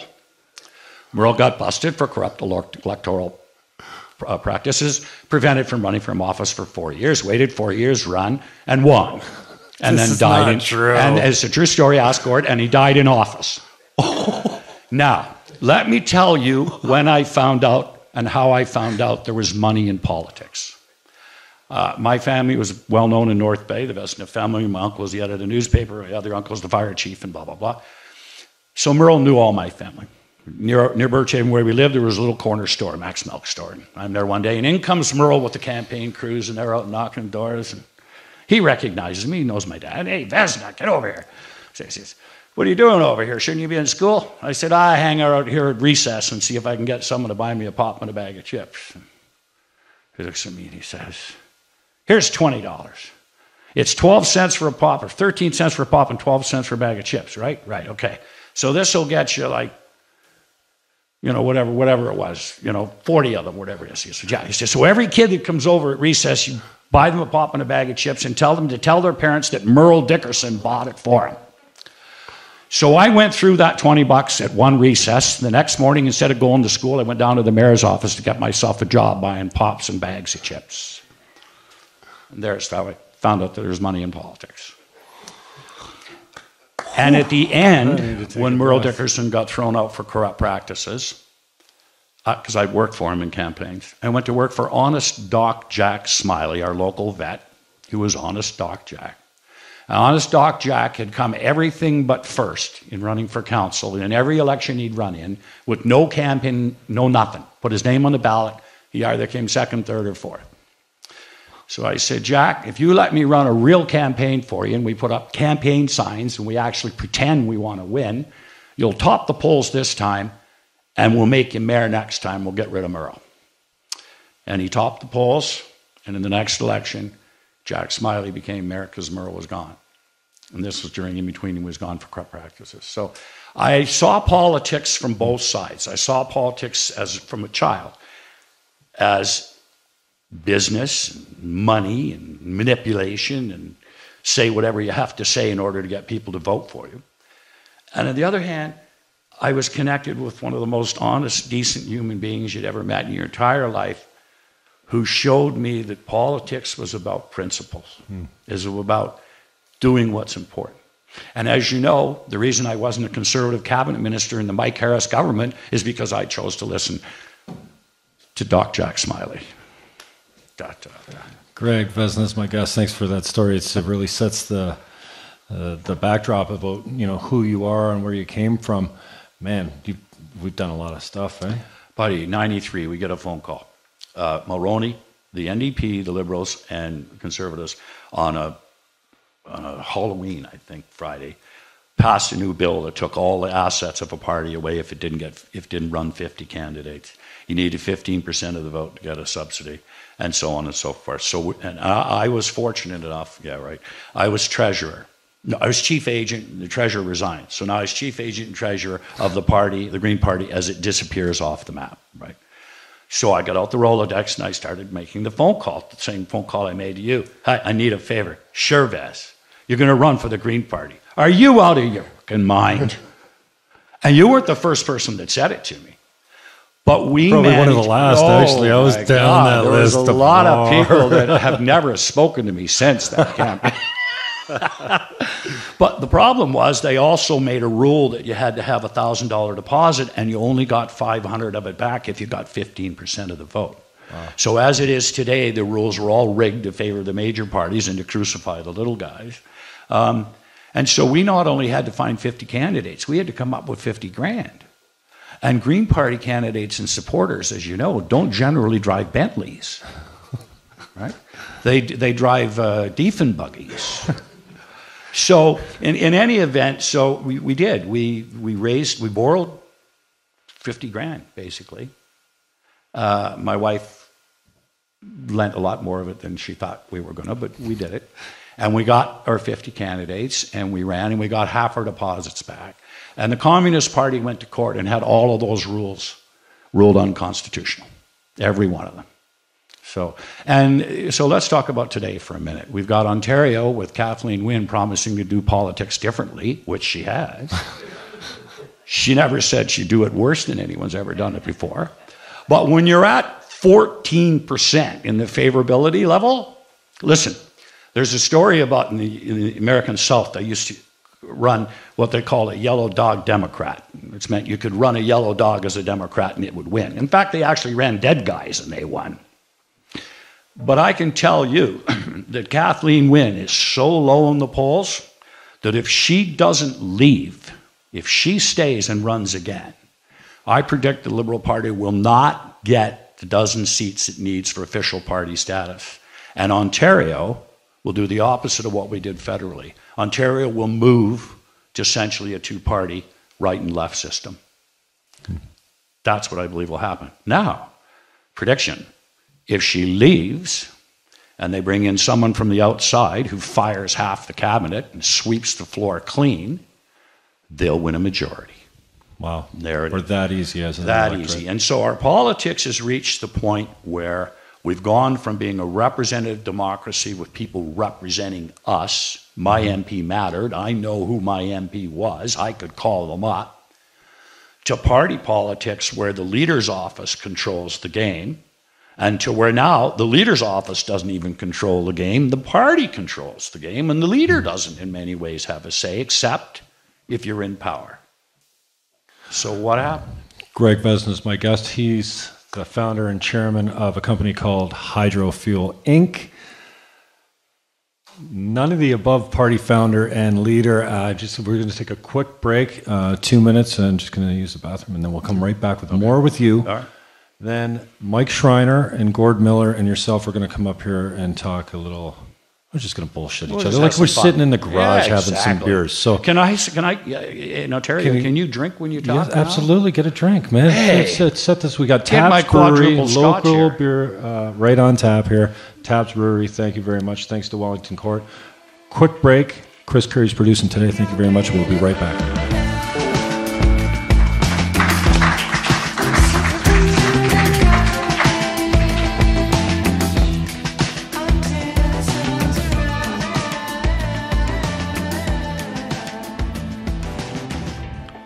Is this insane IPA? Is that a local?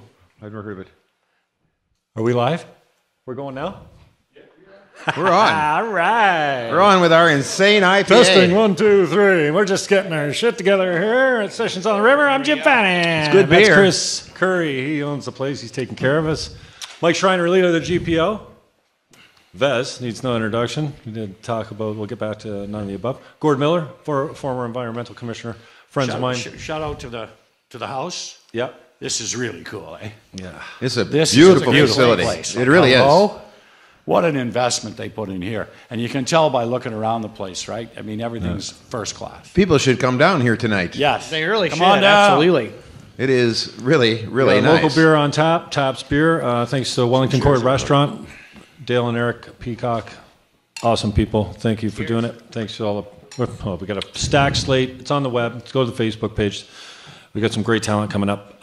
Just before we start, Vez, touch on none of the above pirate. Come on. So the whole for real. idea that none of the above is, as I was saying, we've moved away from party politics and we've moved away from representative democracy, right? So I'm saying what we need is the 3 R's of direct democracy.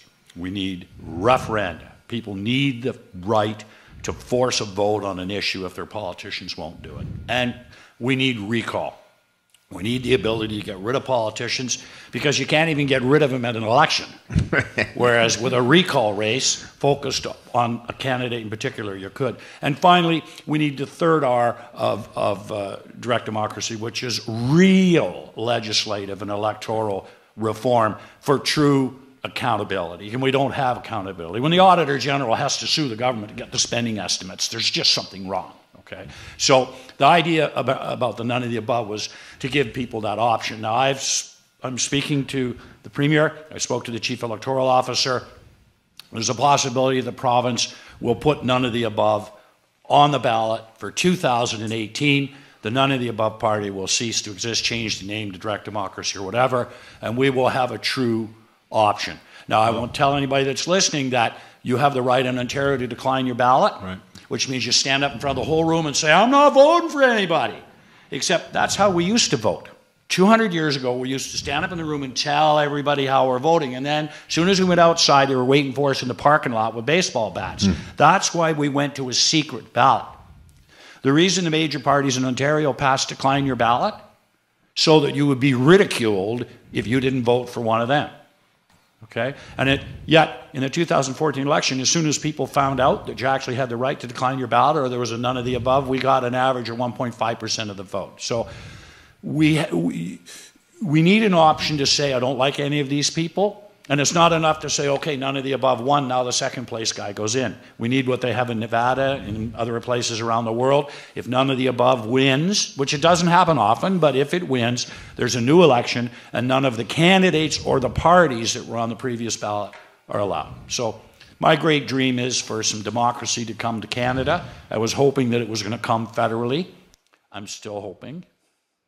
Well, hang on here. Yeah. The Green Party has, you should know, Vez, in Ontario Green Party has a none of the above option on nominations, right? All of our ballots have always had a none of the above option, and none of the above has actually won a few Green Party nominations. And that means that somebody stands up, so I want to be the nominated candidate. You know, they're lined up behind Fannon because they're such a, you know, so many people want to be. Why wouldn't you?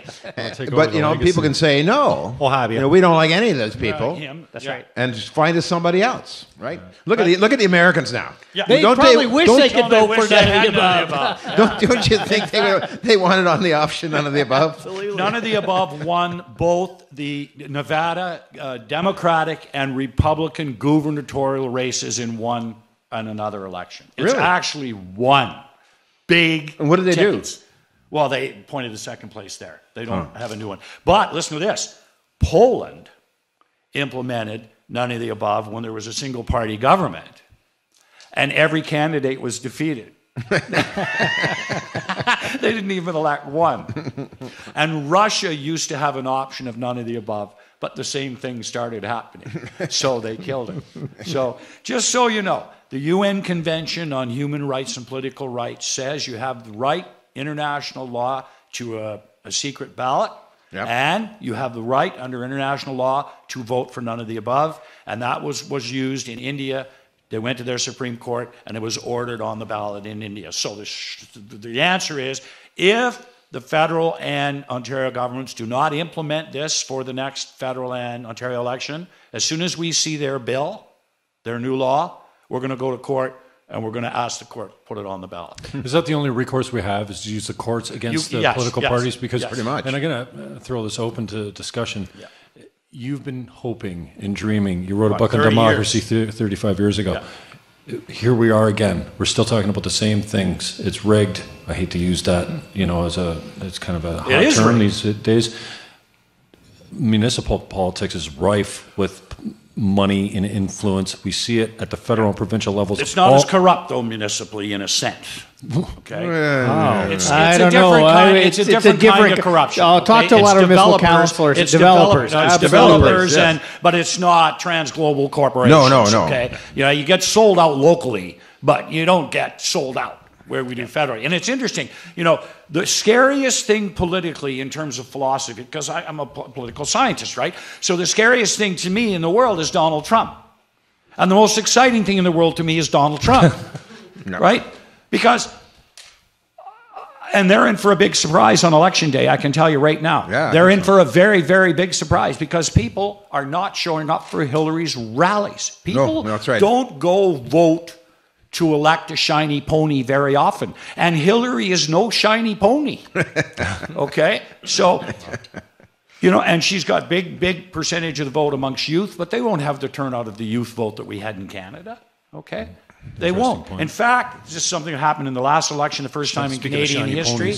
Young people were more involved in asking questions about politics during that campaign than senior citizens. To have the highest level of involvement in that federal election amongst young people ever. Greg, so the one thing I want to say is I want to get back to Canadian politics, but while we're on the U.S., I think the one difference, though, will be that Hillary actually has a machinery to get out the vote, and Trump doesn't have that. That's what the Brexit said. That is going to be, you know, I think in this case it's going to be an important distinction. And the other distinction is in the U.S., it's not by popular vote, it's by electoral college. Right. And the electoral college favors the Democratic Party. Yes. And so she has a built-in advantage. So I think I think Trump's numbers are going to be higher than the polls are predicting. Right.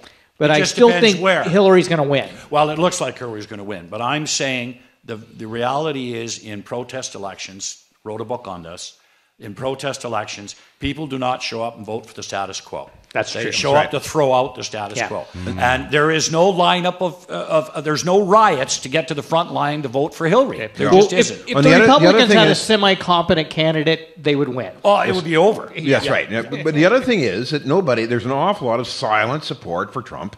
And nobody, you know, people are mad. on the situation, the economic situation, especially the political situation in the United States. They're going to vote Trump, but they're not saying it because if you come out and say I'm a Trump supporter, you get attacked or ridiculed or whatever, right? Yeah. Keep your mouth shut and go about. Trump sides. Like, I'm not promoting Trump here. I think I'm none of the above in the States. But Gord and I are from the same school. See, we have an advantage over all you people because we're from North Bay. And in North Bay, nobody ever voted for Merle Dickerson. I thought you were going to say it's because you're old. Nobody voted for Merle Dickerson. He won 21 elections and he never won a poll. No public opinion poll ever showed Merle Dickerson was going to win. No, but he not always won. once, and he won. So anyway, sorry, one more Merle Dickerson story. I have a good friend who he got his driver's license when he was 16, and his dad said, "Here, take the car, go down to Merle's." Campaign. So he goes to that campaign, and so they put a guy in his car, one guy. And his job is, 16, he thinks it's a big thing, he's an election campaign, is to drive around a different poll, and that guy went and voted in every poll. Yeah, exactly. Vote early, vote often. Yeah. So anyway, that's politics. But that was years ago. It's not like that today. Gord Miller, Greg Vezina, Mike Schreiner. Really great having you guys here. We've kind of skirted a bunch of the issues today. We didn't even get into hydrofuel. Let's talk a little bit about alternative energy. What's gone wrong with the green plan? Samsung mates off with how, and I am of the belief that as a robot, every issue, healthcare, electoral reform, foreign affairs, electoral reform, taxes, electoral reform, everything to me is based on the fact that we give these fucking guys majority governments to bend us over without our consent on free trade, on GST, on whatever the hell they want, money, taking care of their friends. Samsung, it's been that way a long time. And until every issue that drives you crazy, if someone knew it was connected to the way we elect these turkeys and the way that you're majority represented by a minority of the support, we are electing governments with 37% But we have a way out. Vote Vote green every time we're given the option. And that hasn't been working so well for us either. Here, Mike's been doing a good job on the outside, but to this me, guy here it's has all forgotten about more about the environment than most people alive. And the one thing that he did was he issued his reports. Okay, and his reports had the numbers. Yeah, okay, they did. Now we've had two auditor generals that said that our Liberal government implemented their green plan with absolutely having not a number at all. Right? And then our company with the University of Ontario Institute of Technology just released a major research paper on the life cycle analysis of green energy, of brown energy, and of ammonia energy. Now, the most exciting part of all this is it turns out when you take hydrocarbons and convert them into ammonia and urea, you capture the carbon, and it makes us mining all our hydrocarbons viable and usable.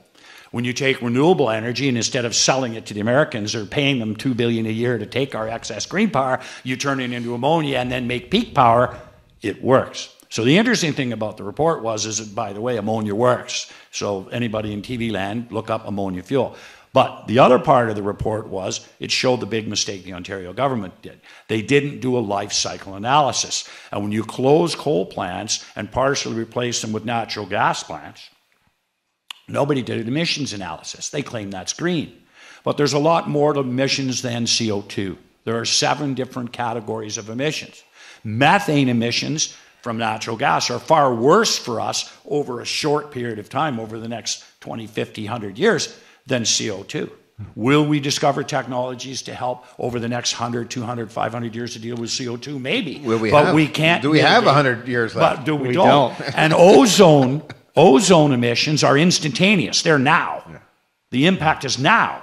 You stop the ozone, you stop the problem a day later. But we've increased the ozone emissions here 10 times in the last 5 years alone with methane emissions, et cetera, et cetera.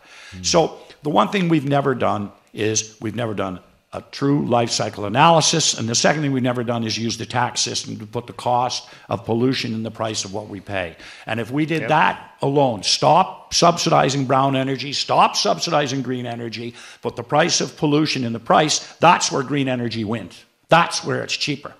Right. So I just want to correct you on one thing, because you're usually right on these things, Vaz. Hey, I make mistakes. There was one person who pointed out the numbers on natural gas, having the emissions go up. No, it's this guy right here. The Environment Commissioner of Ontario. I said that. And then he pointed it out, and then afterwards there would be a scrum out in the halls of Queen's Park with the media, and he would usually say something like what you just said, that you got to put a price on pollution. And the other three parties, the three parties with seats at Queen's Park, when the media would come and ask them about that, they would all go running. None of them would want to talk about it. And there was one guy, one lonely little guy without a seat at Queen's Park, who would sit in the hallway and say, we have to put a price on pollution. If we're going to solve this problem, we have to put a price on pollution. And the other mistake the Liberals made, which you hinted at, was they picked winners and losers. And governments usually are never very good at picking the winners and losers.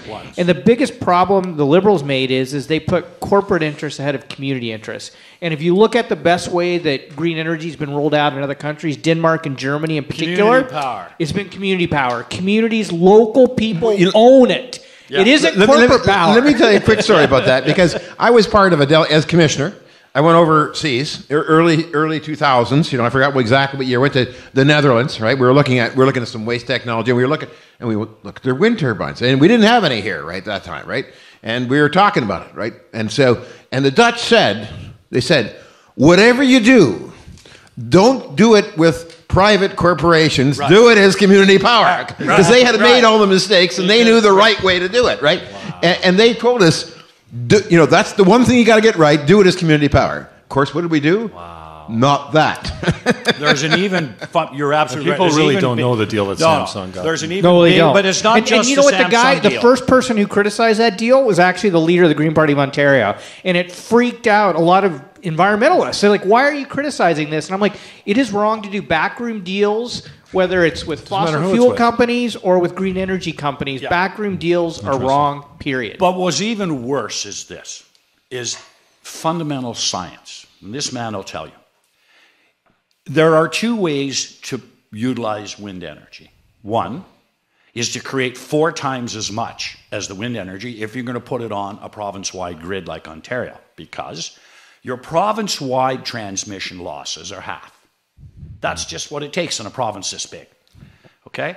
And don't tell the nuclear guys that. And for every kilowatt of power that you create for wind, you have to create a kilowatt for backup. So for every kilowatt hour you create for nuclear, you have to have a backup too. We know that too. Exactly. We know that too. But let me finish my story. Okay. All right. So, but what they didn't do was they didn't look at the full picture. Okay. And I'll give you a couple examples. In Great Britain, they subsidized over 1 million wind farms, but they did not connect them to the grid because they realized it was going to cost them 4 times as much. So you know what they did?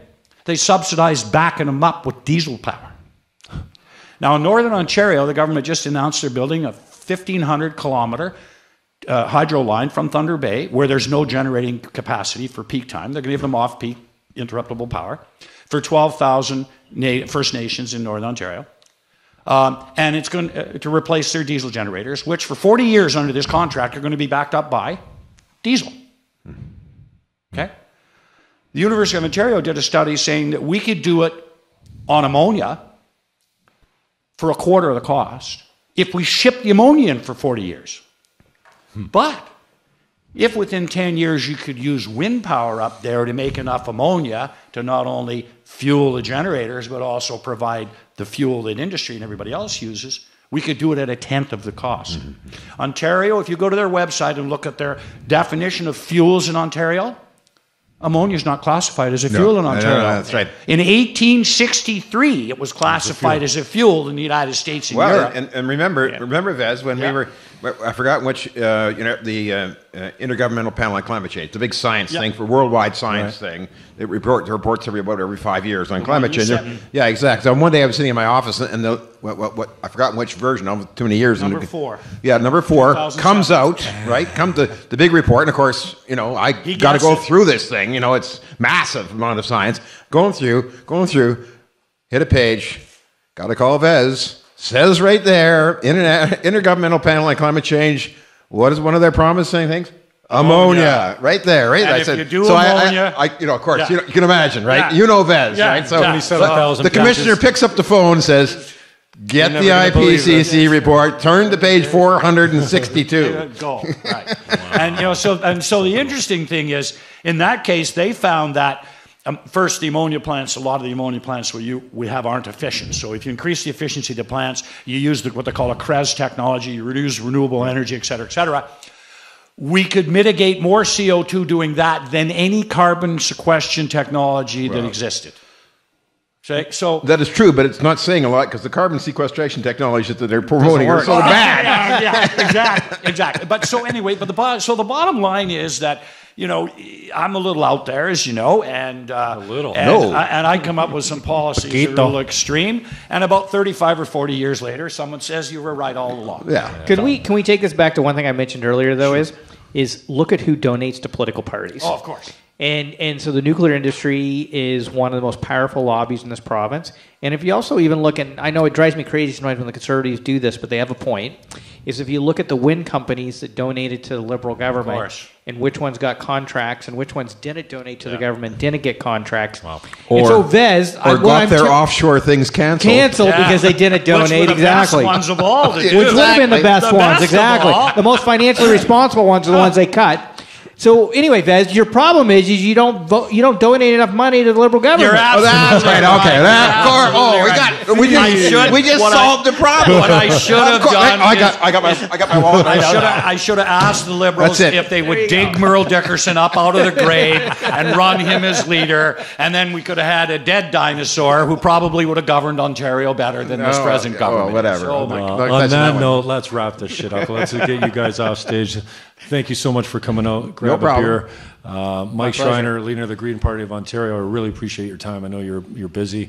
I love your work. I see what you're doing. You're making press releases all the time on topical things. You're in play. I really love that about you. Vez, good friend of mine for so long. Thank you for being there for so many years. And maybe we'll do this again. Gord, again, it doesn't happen without you guys saying yes, but Gordon, for taking time and saying, I appreciate the driving 1,000 kilometers. I appreciate the 1,000 kilometers and the time. And I told you I'll put you up at Fort Erie's finest hotel tonight. Well, at least you got good local food, local music, local beer. That's right. All of that here. Thank you very much. And speaking of local, coming up next, we got Lupish and Crew. So Chris Curry is running the board over there. He's the owner-operator of Sessions on the River. He's going to get us out. Short break, and then we're coming back with Lupish, Sherwood, On Point Creative, the film Fight. I'm Jim Fannon. We'll be right back.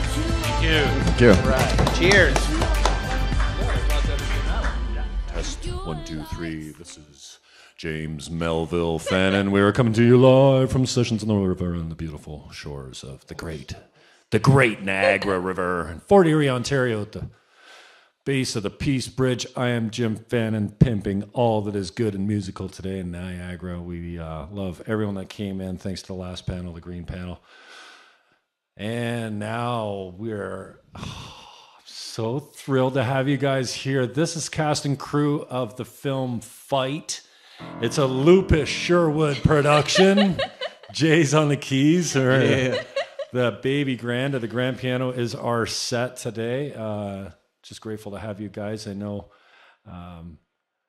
Okay, so Erica Sherwood, we're going to talk about you right now, but Sarah Murphy Dyson's coming up at 7 o'clock. Anthony Sweet is next. Like Sarah Murphy Dyson, your movie kind of shifted my life. It kind of impacted me. It made me think, and I fell in love with your character. She's the coolest thing on the planet, right? So thank you, Jason. And so all I see then is you and Beth Moore and Brad Moore, and the synergy was amazing, and the scenery was my own hometown of St. Catharines, and then the music score was great, and then I know you rescored it, and then brought the local guys in, and that was awesome. Like Faceless and Weightless and Faceless is that Aaron Berger song, and then Anthony Botting at the end with Echoes, and he played that today. God. It was great. We got to see them today, which is you got to check that out. So Botting is just magical, and Anthony Sweet, who I described that way, is coming up next. So I want to give you guys some time. Number one, thank you, Jason and Erica, for a kind of wonderful thing. You are our biggest fan, and we love it. Well, I don't know about that, but you guys did a really nice job on the premiere. It was red carpet at Brock. It wasn't the same old people that I see, when I used to go to those events. And I thought it spoke to a lot of class. And, I didn't know what to expect. I was expecting, Jason, no offense, to see the Beachcombers type of shots and the bad acting and the weak scripts, and it just all looks so Canadiana. And I really expected to see that. And what I got was fucking Hollywood in St. Catharines. I'm really proud of you guys. So thank you for that gift. And I know it's getting picked up and getting distributed. I bought it. I watched it alone on Valentine's Day. Is that when it came out? Oh, yeah. I watched Letterkenny, the full season. And then I, had to, take a couple Valiums. I'm like, no. Anyway, so that's re-seeing it again. Oddly enough, Letterkenny is produced by another kid from St. Catharines, Mark Montefiore. Wow, I didn't know that, and what a genius program! Nothing original like that's come out of anywhere since Trailer Park Boys. I'm having a lot of fun with it. So the new film, Fight. Tell us about the people sitting around the table here. And where's the motivation? Because is this the one that's going to make us big money here as community investors? Have you raised some sponsorship yet? Just tell us all about Fight. Well, we're working on it. We're here today with obviously Erica Sherwood, who stars and produces the film with me, and then Gabriella McAlpine, who is also starring in the film, and Tino Notariani, who is also starring in the film. And there's a bunch of people who wish they could have been here, but they're busy working, doing plays and such. So, no, it's great. It's taken us quite a while to get to this point. Fight is an idea that I've been working on for 6 years, probably. I think I came up with the idea while we were shooting A Kind of Wonderful Thing, and just working on the script for quite a while. Cool. And then decided to abandon the script completely. Cool. And it's film noir. Is that what you like? I see this hashtag. It's the hashtag. It's black and white, isn't it? It's black and white, but it's not film noir. Okay, okay? I don't know the difference. I think I saw it. It's a dramatic action film. It's along the lines of Raging Bull, like a Nicholas Winding Refn film, sort of along those lines. Maybe not as dark as his films. Like Drive, it's a slow sort of build. Tension the build, climax, a lot of tension, a lot of character development, and then a lot of people snapping at the end. Cool. And you mentioned you threw the script out. We did. So for real, like this is a movie that's going without a script? Yeah, well, we have a basic outline, right? So loopish, and it's changing even as we go as we shoot. And cool. It's this new sort of thing that we're trying. I feel like we've done movies in the past where it's like, here's the script, and because the whole process of making a movie is you write a script and then you shoot it and then you edit it, and through those stages you sort of come up with a different film every time. So whatever you write is one thing, and then you shoot something different, and then you edit something a little bit different after that. And I feel like that's true for most films, but with this I really wanted to experiment more with the process of being more creative and not artistic, I guess, because we're trying to make a commercial film. Like, we're trying to make something that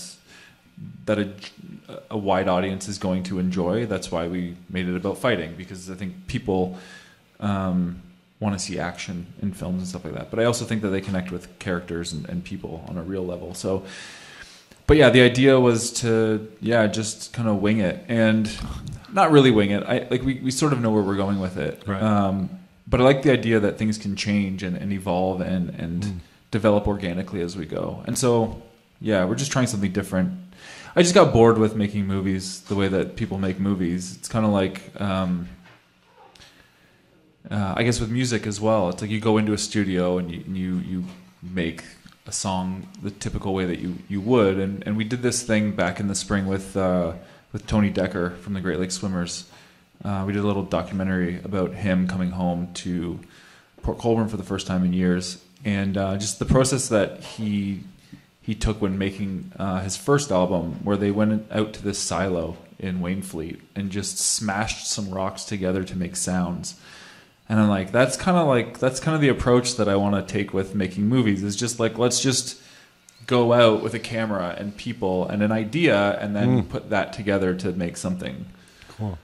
Now, Erica, what can you tell us without giving, I don't know if you can tell us anything about the character that you're developing and your personal investment in it? I mean, we joked, and I get to get behind the scenes with you guys, and we'll talk about that later. I got a song coming out, actually, that'll be performing later. I don't know if you knew that, but I also say I have a movie coming out, so dealing with my scene on the floor.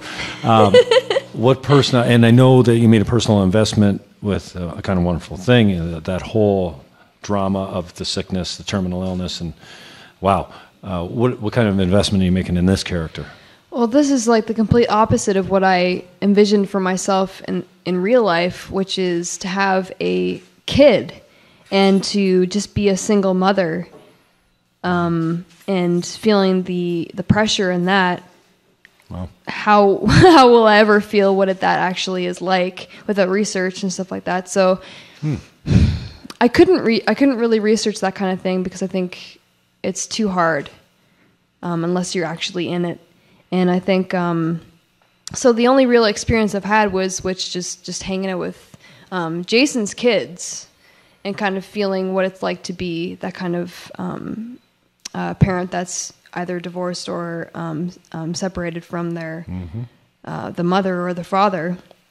So that's the only experience that I've had. So I kind of had to dig in my life for loss and things that I would fight for, that could, relate to that kind of pressure, which is very, very hard for me because I never wanted a kid. So to get there was very, very hard for me. But everybody has experienced pressure and loss and something that they absolutely need to keep in their life, and what would they do to keep that in their life? So for my character Alex, who's basically this single mother who loses their job and needs to make ends meet for their daughter, what would she do? How far would she go? So my character goes further than I think any other mother would do, which was to risk her own life for her own kid, which is to go into underground bare knuckle boxing for easy money, fast money. Right. Not easy money, I shouldn't say that.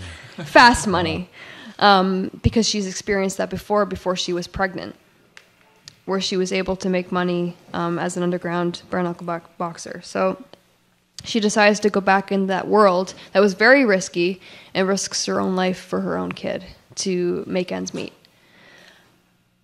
So, how about, is it impacting you? Like we joked, like, stay in character! Like, do you drag it home with you? Do you carry the baggage with you when you come home, or can you turn it off?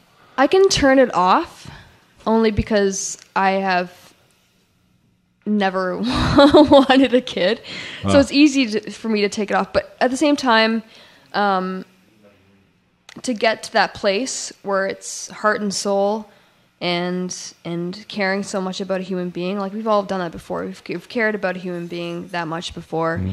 So it's a matter of, well, who have you cared for? My father, my mother, whatever it is. Mm-hmm. How far would you go for the person that you love is basically the baggage. Erica Sherwood's my guest, Jason Lupish. They are On Point Creative. Gabby, thank you for coming. I really appreciate your time. Thanks for being patient and waiting through all these political guests. What's your contribution in the movie? You having fun with this thing, or what? Is this what you've always wanted to do? Is first film? What yeah, it's my first film. I've always wanted to be in a movie or do acting. And what are you playing? I'm playing the character Sam. Okay. And which is in relation to Erica? No relation whatsoever. Okay.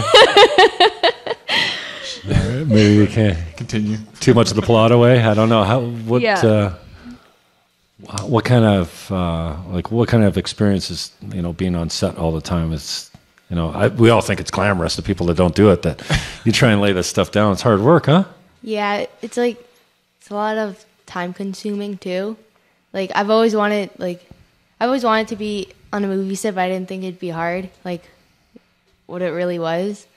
And I'd go there and I'd be there for long hours, and I'd always like want to go out with friends, but then I'd have to stay to like Sacrifice. do the movie. So then I'd be doing the movie, and then next day I'd be doing like filming again and over, and it like I didn't think you'd have to do the scene so many times.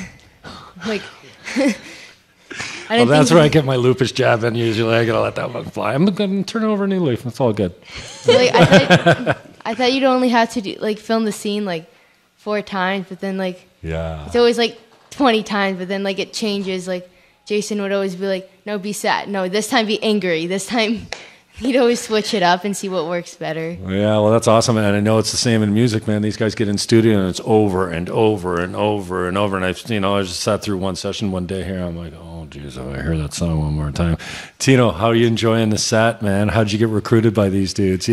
Does someone know someone a favor here, or like what's? So it would appear that way, but no. I believe it was Erica had messaged me and said, you mind coming out for a screen test? We're working on a new feature. And I said, yeah, sure, I'd love to. Unknowing what it was, plot, premise, anything like that, she said, wear something surfery. I was like, okay, fair enough. So I show up, and basically my role for the day was to share a slow dance in a bar while slightly intoxicated. So with who? With Erica. How come I didn't get that Jay, call? Come on, man. So as flattering as it would have been to share a dance with Jay, but it was with Erica. So interesting too. Yes, getting into character, had a few cocktails, decided wouldn't do it much justice if I was completely sober, so went for it. But so anyway, then they pitched the idea that it was a movie about underground fighting. My character would be not the voice of reason, but he's definitely more. He's relatable, likable, to an extent, of course. Okay. For most people who watch it, once the movie comes out, I hope, which by the way, I hope it's enjoyed and well received, but he's not really such a terrific guy all the way through. I mean, nobody is so. Right. But I play Erica's love interest or vice versa, and bastard. Yeah, more or less. My character's named Justin. He's a single father, has a little boy, Mike. He's played by a very talented young actor. So most of the scenes I haven't had any scenes with Gabby, but I have with Erica. Her daughter, Sam, is played, obviously. What's her? Eve. Yes. Great children actors. It's incredible. So I've had a lot of fun with that. But that's basically the synopsis of my character. Awesome. Who he is. But of course, with as Jay said earlier, there's going to be some evolutions within the script. So absolutely, that may change. But up until this Big point, yes. And Tino's been on a few of our films. Cool. He was in. We were trying to figure this on the way here. What was the first thing that we worked on? Was it the Bayview Flowers commercial that we shot probably 4 years ago that just got released now? Yeah. And then we did One Last Christmas, which was a short film. Yeah. That we released a couple of Christmases ago that we'll probably release again this year. Where Tino got to make out with Jeff Malish. Jeffrey. Oh, no. Okay, Jeffrey. So just on the way out, I want to touch on this. And sorry, guys, I know you waited around a long time, but I want to stay on schedule because Anthony Sweet's coming up at 6. Talk to me about the script for Jeff Malish. Come on. For Fight? You didn't make him gay in this, did you? Well, no. No. You can't give anything away. Well, he just happens because of man? What do you mean? Just a man. Well, originally, the original idea was that Gabby's character was going to run away from home. So she was, she growing up, her father raised her. No, originally it was her mother raised her, and then her mother ends up dying, and she has nobody, so she has to leave home and try and find her estranged father. We then flipped that around and made it, she's going looking for her mother. So Jeff was supposed to play her father. So I'm like, Jeff, like this was back in June, like grow a beard. And just, which is killing him, by the way. Beard. It's like, I can't wait to shave this off. They won't let me yet. They got a couple And so he did that, and we did some screen tests with him and another actress who was originally going to play the role that Gabby plays. And he grew this beard and everything, and he just looks fantastic. But then we cut the father role. And I'm like, Jeff, don't worry. I'm like, we'll find something else for you. Okay. So we Not again. You cut me again. Yeah, we found that, but we got this great role for him as Charlie, who is Erica's or Alex's fight promoter. Like you've never seen him before, I think. Like you've never seen him before. He pulls out an incredible performance. But I mean, everyone does. Yeah, and your film's a classic for that. Like you watch the trailer, everyone's just. Everyone wants to be a supporting actor, and he's a supporting actor now. Yeah, it's really on a whole other level. Yeah. I mean, right across the board, everyone has put in so much effort, and it's just incredible. Cool, man. Well, I really appreciate the time. But we only have like half the film in the can right now, so. Yep. All right. Well, we'll look for ways that we can support you in the community and financially. I know you're selling some sponsorship for it. Thanks for waiting around today and coming in. Absolutely. It was important for me to get you guys in. Hey, Chris, we're going to locate that trailer before you go. Lupus has got a trailer for the movie Fight. We'll get them to load that up. But Anthony Sweet, you better get down here and get your trombone out and get all your everything set up for your little set at 6 o'clock because we're staying on time. I'm Jim Fannon. Thanks again to the cast and crew and some of the producers, actors, and promoters. God, you guys play all the roles here from the movie Fight Film. Fight. Check it on Facebook, Instagram. Jason Lupus. Yeah, Facebook.com/fightfilm. I'm Jim Fannon, and we'll be right back with Anthony Sweet. Thank you, guys. Thanks for watching the Jim Fannon Show. Jim paid me $20 to say this. Tonight's show was produced by Chris Curry. This has been an Earth, Sky, Water production, and you can be anywhere in the world, yet you chose to be with us. Good night. Thank you for that. Paul Brady, all right.